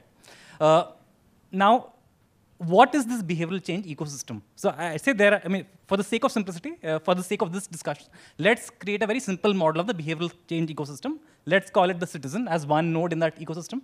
A classic three-body kind of a system, right? So you have the citizen, you have the people on the supply side. So you've got private sector actors, you've got philanthropies, you've got government. That's a second node. And you've got people like us. That's the behavioral community, right? That's sort of trying to do something here, something there. Now, I think again, I'm going to use the East framework. Now, it's making certain things easy for all of these actors. AI will make, so just recently, I think, Jugalbandi, which is Gramvani's innovation, Aditya, and even Satya Nadella talk about, it's a local language kind of query engine. So AI will make it very easy for citizens to discover information on their own, and their baseline behaviors will change. So things that are appearing to us right now in this room as behavioral problems will cease to be behavioral problems. That's the first hypothesis, okay? It might lead to more behavioral problems because citizens enact certain behaviors that they're not enacting. So that's what's happening in node 1. What's going to happen in node 2 is it will become very easy to create, the second node is the node of public sector, philanthropy, and private sector. I think certain things become very easy for them to do, right? They're able to sort of generate things that they know will appeal. So the cost of, let's say, customized video production will go to almost near zero, right? You can actually create, through prompts, you can create films which will be optimized to nudge and this and that. So I would say very soon, unless regulated, you will see almost universal, like hyper-customized messaging, right? That's going to happen.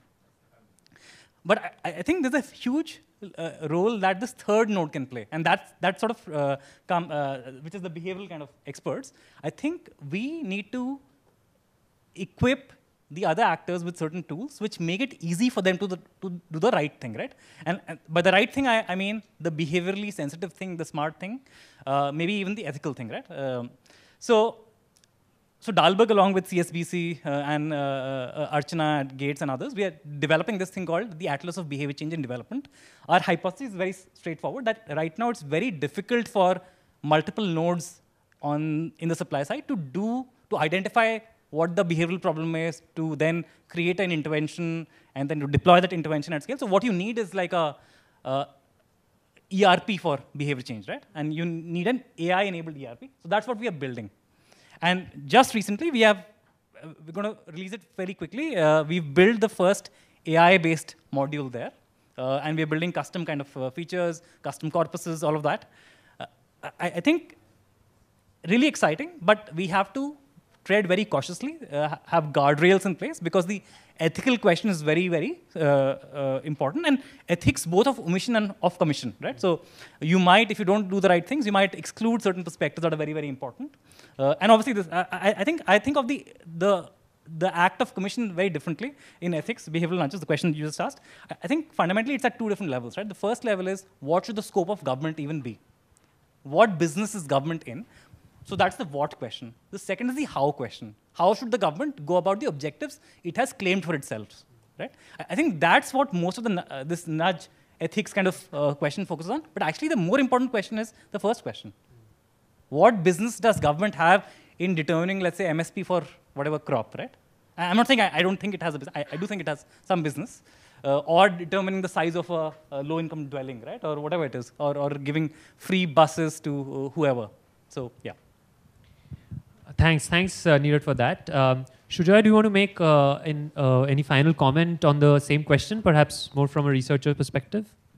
Well, on usage of AI/ML, Well, I have I was introduced to ChatGPT by my student, XPGs, who's right here, who teaches in a DU college, and he's the one who came with me with his paper, and he's like, I'm like, wow, it looks really like well organized. And he said one thing, he said ChatGPT. So I think to be more seriously, I feel that these tools like AI, ML type tools, I think would help in certain classes of problems where I think there would be less of these ethical issues, like where you need very fair evaluation, multidimensional. I feel interview mechanisms, for example, with humans is highly, highly biased. And we are influenced by all kinds of weird things. Oh, wow, his tie is really good. I mean, the fact that he doesn't know anything. But, humans get influenced by all kinds of visual cues. So I think they're using more, tools which actually evaluate individuals may be a little better for specific functions.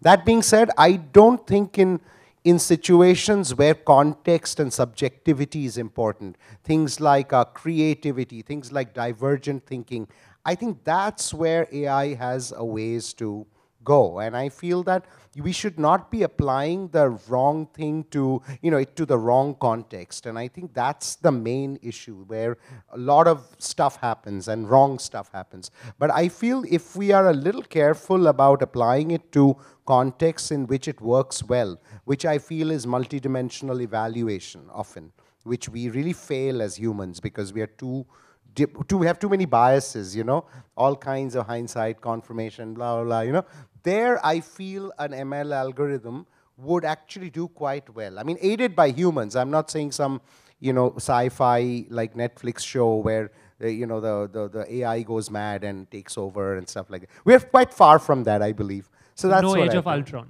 Yeah, I think that's a ways to go. I think that's, That's interesting. Yeah, thanks very much, actually. Thanks for having me here.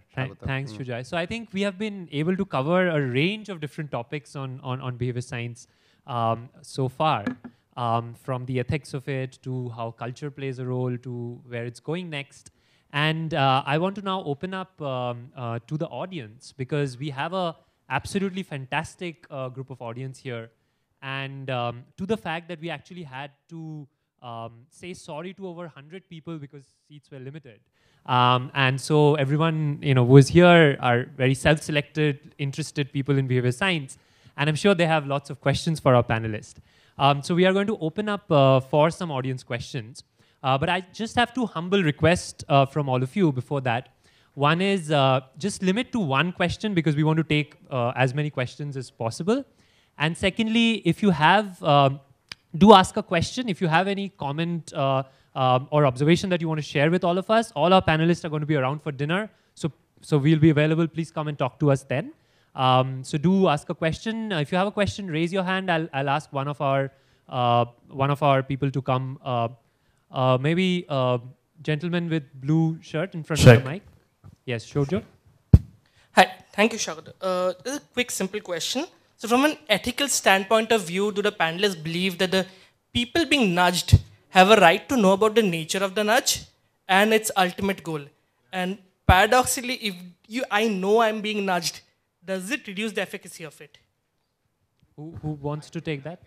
Sujoy wants to take it. Yeah. So I think that's a great question. And I also feel that we are somewhat, at least in the first generation of research on nudges, people were not concerned about that. And, we are like libertarian paternalism. So, we're always giving them a choice. But I think particularly in Global South context, sometimes if you use certain types of nudges, and you say, oh, but, there's no problem, there's no financial issues.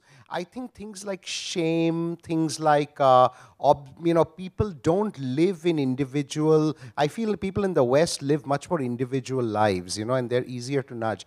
Here, I feel sometimes nudges, even though they technically have no financial cost or anything, would actually have costs in terms of reputation, etc. So I feel that particularly in a Global South context, we have to be a little more careful with nudging. It's not enough to just say, hey, there's no direct financial implications for it. Then that means there are no costs. That is incorrect, I believe. And so that's the one thing. But that being said, when people know they are being nudged, often things go a little awry. So, I mean, this is what, if you read the work of Hertwig and these guys, Ralph Hertwig and people at the Max Planck, they actually talk about doing boosts rather than nudges, which are longer range things, you know, where you explain to people, hey, we're teaching you this for a reason, you know, instead of trying to change defaults, etc. So there could be a case for boosts as well as nudges, I believe. Thank you. Does anyone want to add to that? Okay. All right. Yes, the lady at the back.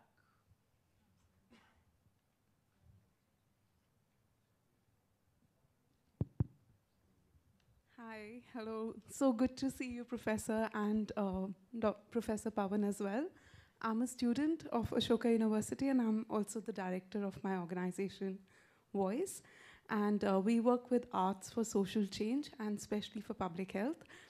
My question is for Radharani and for Rory. I recently attended a consultation with the Indian buskers.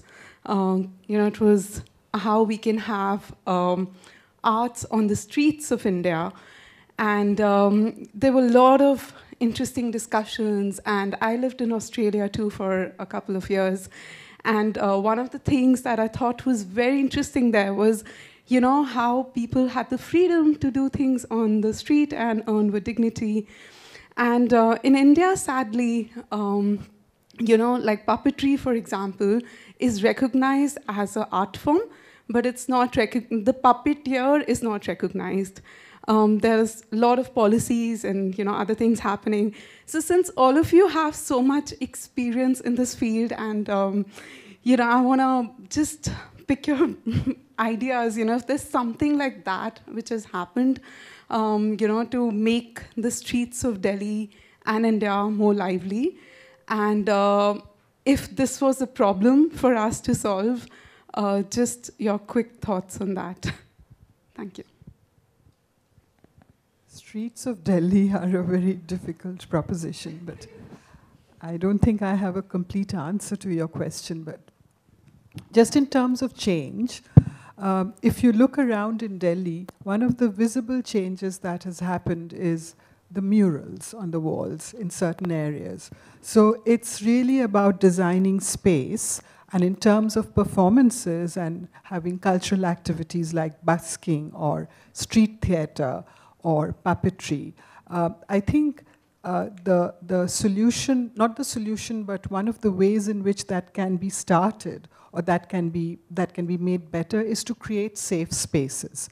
And therefore, you know, there are many different civic and other concerns, governance concerns like safety, like urban spaces, design of those spaces, and then, of course, enabling people to, you know, basically assemble and do that. I think one of the reasons why these things don't take off in this city is because of extreme weather conditions, if you ask me. And that's really a factor, and no behavior science can really change it unless we have, you know, we have money to build transparent bubbles, creating hypnosis, yeah, but then that would get into very dubious kind of dicey territory, yeah. One good example of that is the Lodhi Art District. If any of you have gone there, that's actually a fantastic example of that. I think Nilanjana at the back has a hand raised for a while now. Maybe we can go to her. Thank you. First of all, I wanted to thank you all for taking the time and sharing your rich insights from your illustrious career. What I sort of summed up from the panel discussion today is that context matters. But I actually want to focus on the other end of the spectrum. And so my question is for Urvashi ma'am. When you're conducting a project geared towards behavior change, how do you balance focused or nuanced insights from the field, which is basically context, with the scalability or generalizability required for policy design, and which is also something that the government always looks towards? How do we scale programs? Thank you.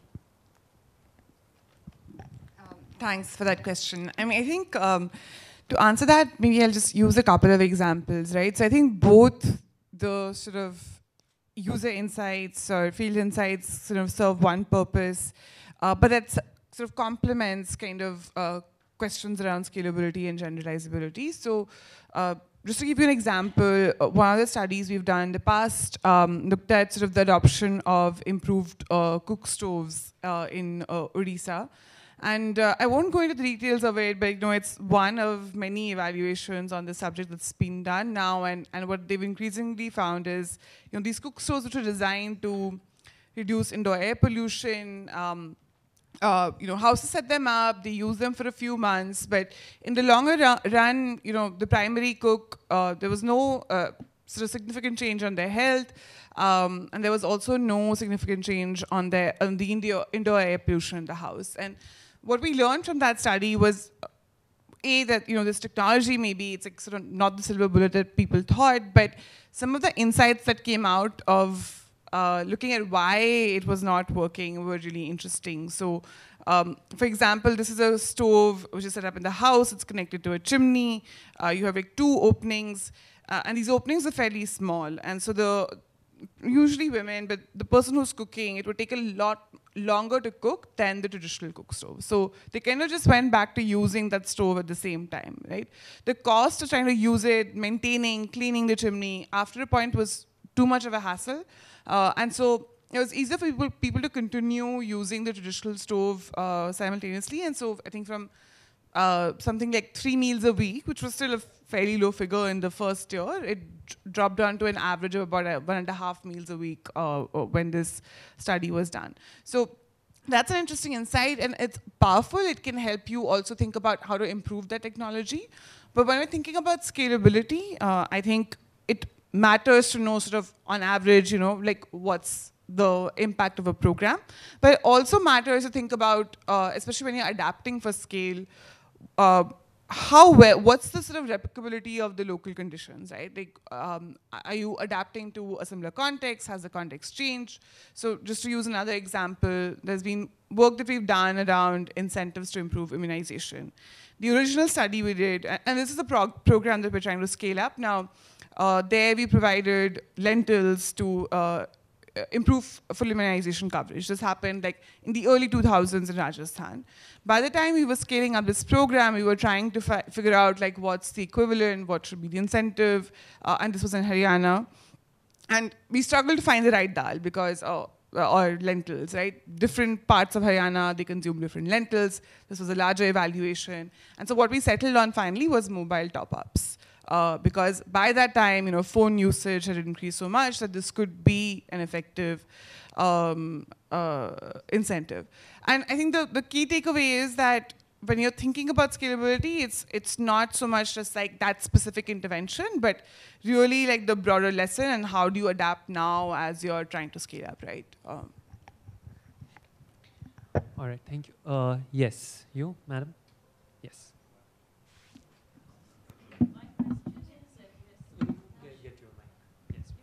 Hello. Yeah, my question is addressed to Urvashi. When you're dealing with powerful people like chief secretaries and others, there's a lot of social consensus-based understanding, right? Like they are powerful people, they are excellent decision makers, they are very intelligent, and they are there because they have those capabilities, right? How do you convince them that it's necessary to actually focus on empiricism and evaluation? Because all the incentive for them is to actually validate and justify the social consensus.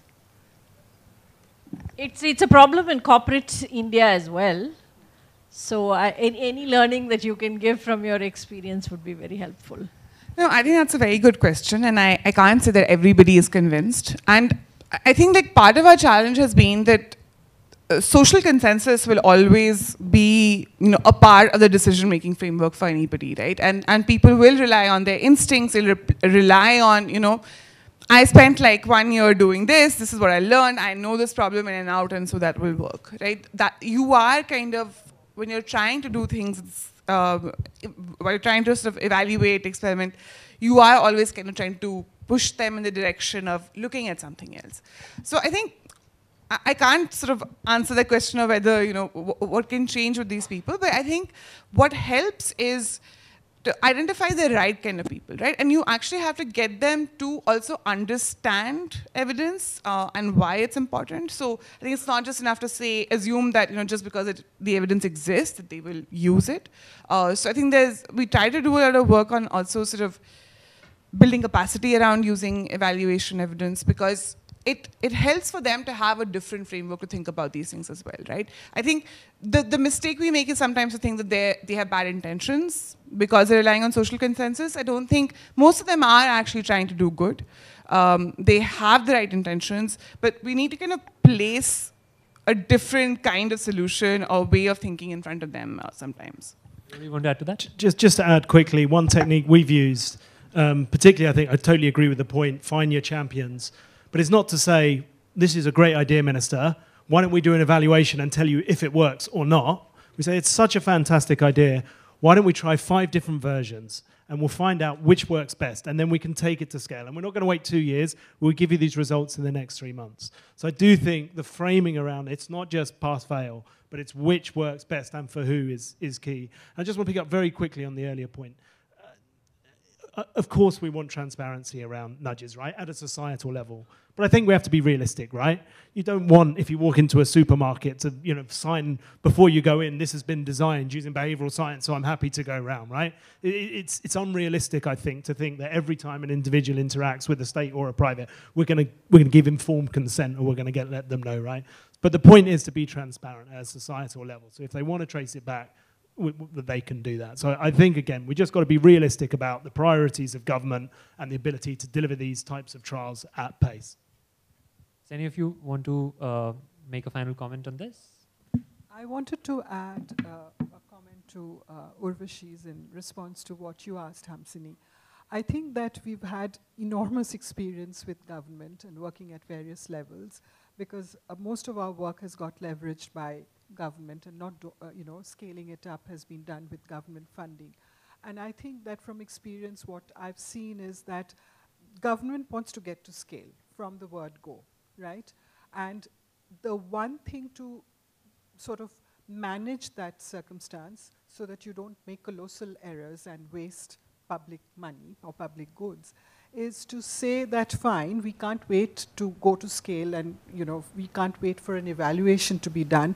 But I think in 9 cases out of 10, we've been able to convince the decision maker, whether it's the chief secretary or the additional secretary or the secretary of a ministry, to say that, look, we need to test prototypes. We need to prototype and we need to test. And therefore, give us that time to make mistakes, learn from the mistakes before we go to scale, and then do that rapidly. And, sell them the idea. I think sell is a very, it's a word that's often looked down upon, but I think you have to sell that point of view and that model and convince them that it's better to do this user testing, and then we can rapidly go to scale, because they're not going to wait, and they're not going to look at doing 5 different things in the Indian context, at least in my experience. So user testing is very important, testing while developing the idea to go to scale. Thank you. Nirat, you want to make a final comment on that? Just one thing, I think choose the right people. So be an aspirin, not a vitamin, right? So if people are facing a big problem, then they listen to you. That's when their confidence is not very high. People don't listen to you when they are very confident about their approach. So just choose the right bureaucrat to work with who's struggling with the problem that's not working well for them, right? Right. So on that note, I think we all kind of try to navigate through the same situations and have these shared experiences. And unlike behavior science, this is not really a science. So how to navigate at the intersection of science and policy making is more of an art. And we all are sort of learning as we are doing, and hopefully there's a lot of these kind of collaborations with help to sort of share knowledge and our learnings from each other. So we were out of time about 10 minutes ago, and my team is nudging me constantly. I can see that. And I don't want to be the person standing between you and dinner. But I know there are a lot of questions which are still not answered. So all of our panelists are going to be around. So please feel free to come up during dinner, which is going to be served just right outside. and ask the questions that did not get answered during the panel discussion. But I would like to thank all of you for the great discussion, all of your insights, and to the audience for being such a fantastic audience and listening to us patiently and coming and joining us today on this. And please be around for dinner. We are going to, I'll invite Pawan to make some closing remarks, but before that, I think we'll have some small gifts for our panelists, so we'll give that. My closing remarks will be very brief. I really don't want to come between you and your dinner. I'm truly grateful to our Vice Chancellor, to David, Rory, and our distinguished panelists. I think it was a scintillating conversation. Thank you very much. I learned a lot from this conversation. The question about how do you deal with bureaucrats we should chat more about it. I have coined an expression for it. It's called professional empiricism, which often falls short of scientific empiricism. Professional empiricism depends on the number of years that you have worked and the self-selected type of people whom you have met, leading to systematic biases in the way that you draw inferences about society. And the kind of people that you often meet are also people with conflicts of interest because you're in a position of power. And that completely distorts your epistemology. So, I mean, we can talk at great length about that and how to present evidence to the bureaucracy. That goes back to the Galileo question that we talked about. How could he have presented it to the Medici family in a manner that was non-adversarial and make the Medici family feel that they actually were the discoverers of the truth and not Galileo himself? That's a trick that can work with bureaucrats. And thank you very much. Very happy about this. We'll have a recording of this as well that will be made available. And very grateful. I'm really, really enthusiastic about partnering with BIT, of course, our partner Bias, and we want to do some exciting stuff. I'm deeply intrigued by David's work on market mechanism. We've got to talk more about that. We've got to do the competition commission thing. We've got to do consumer protection, AI, ML, all the good stuff. Thank you very much.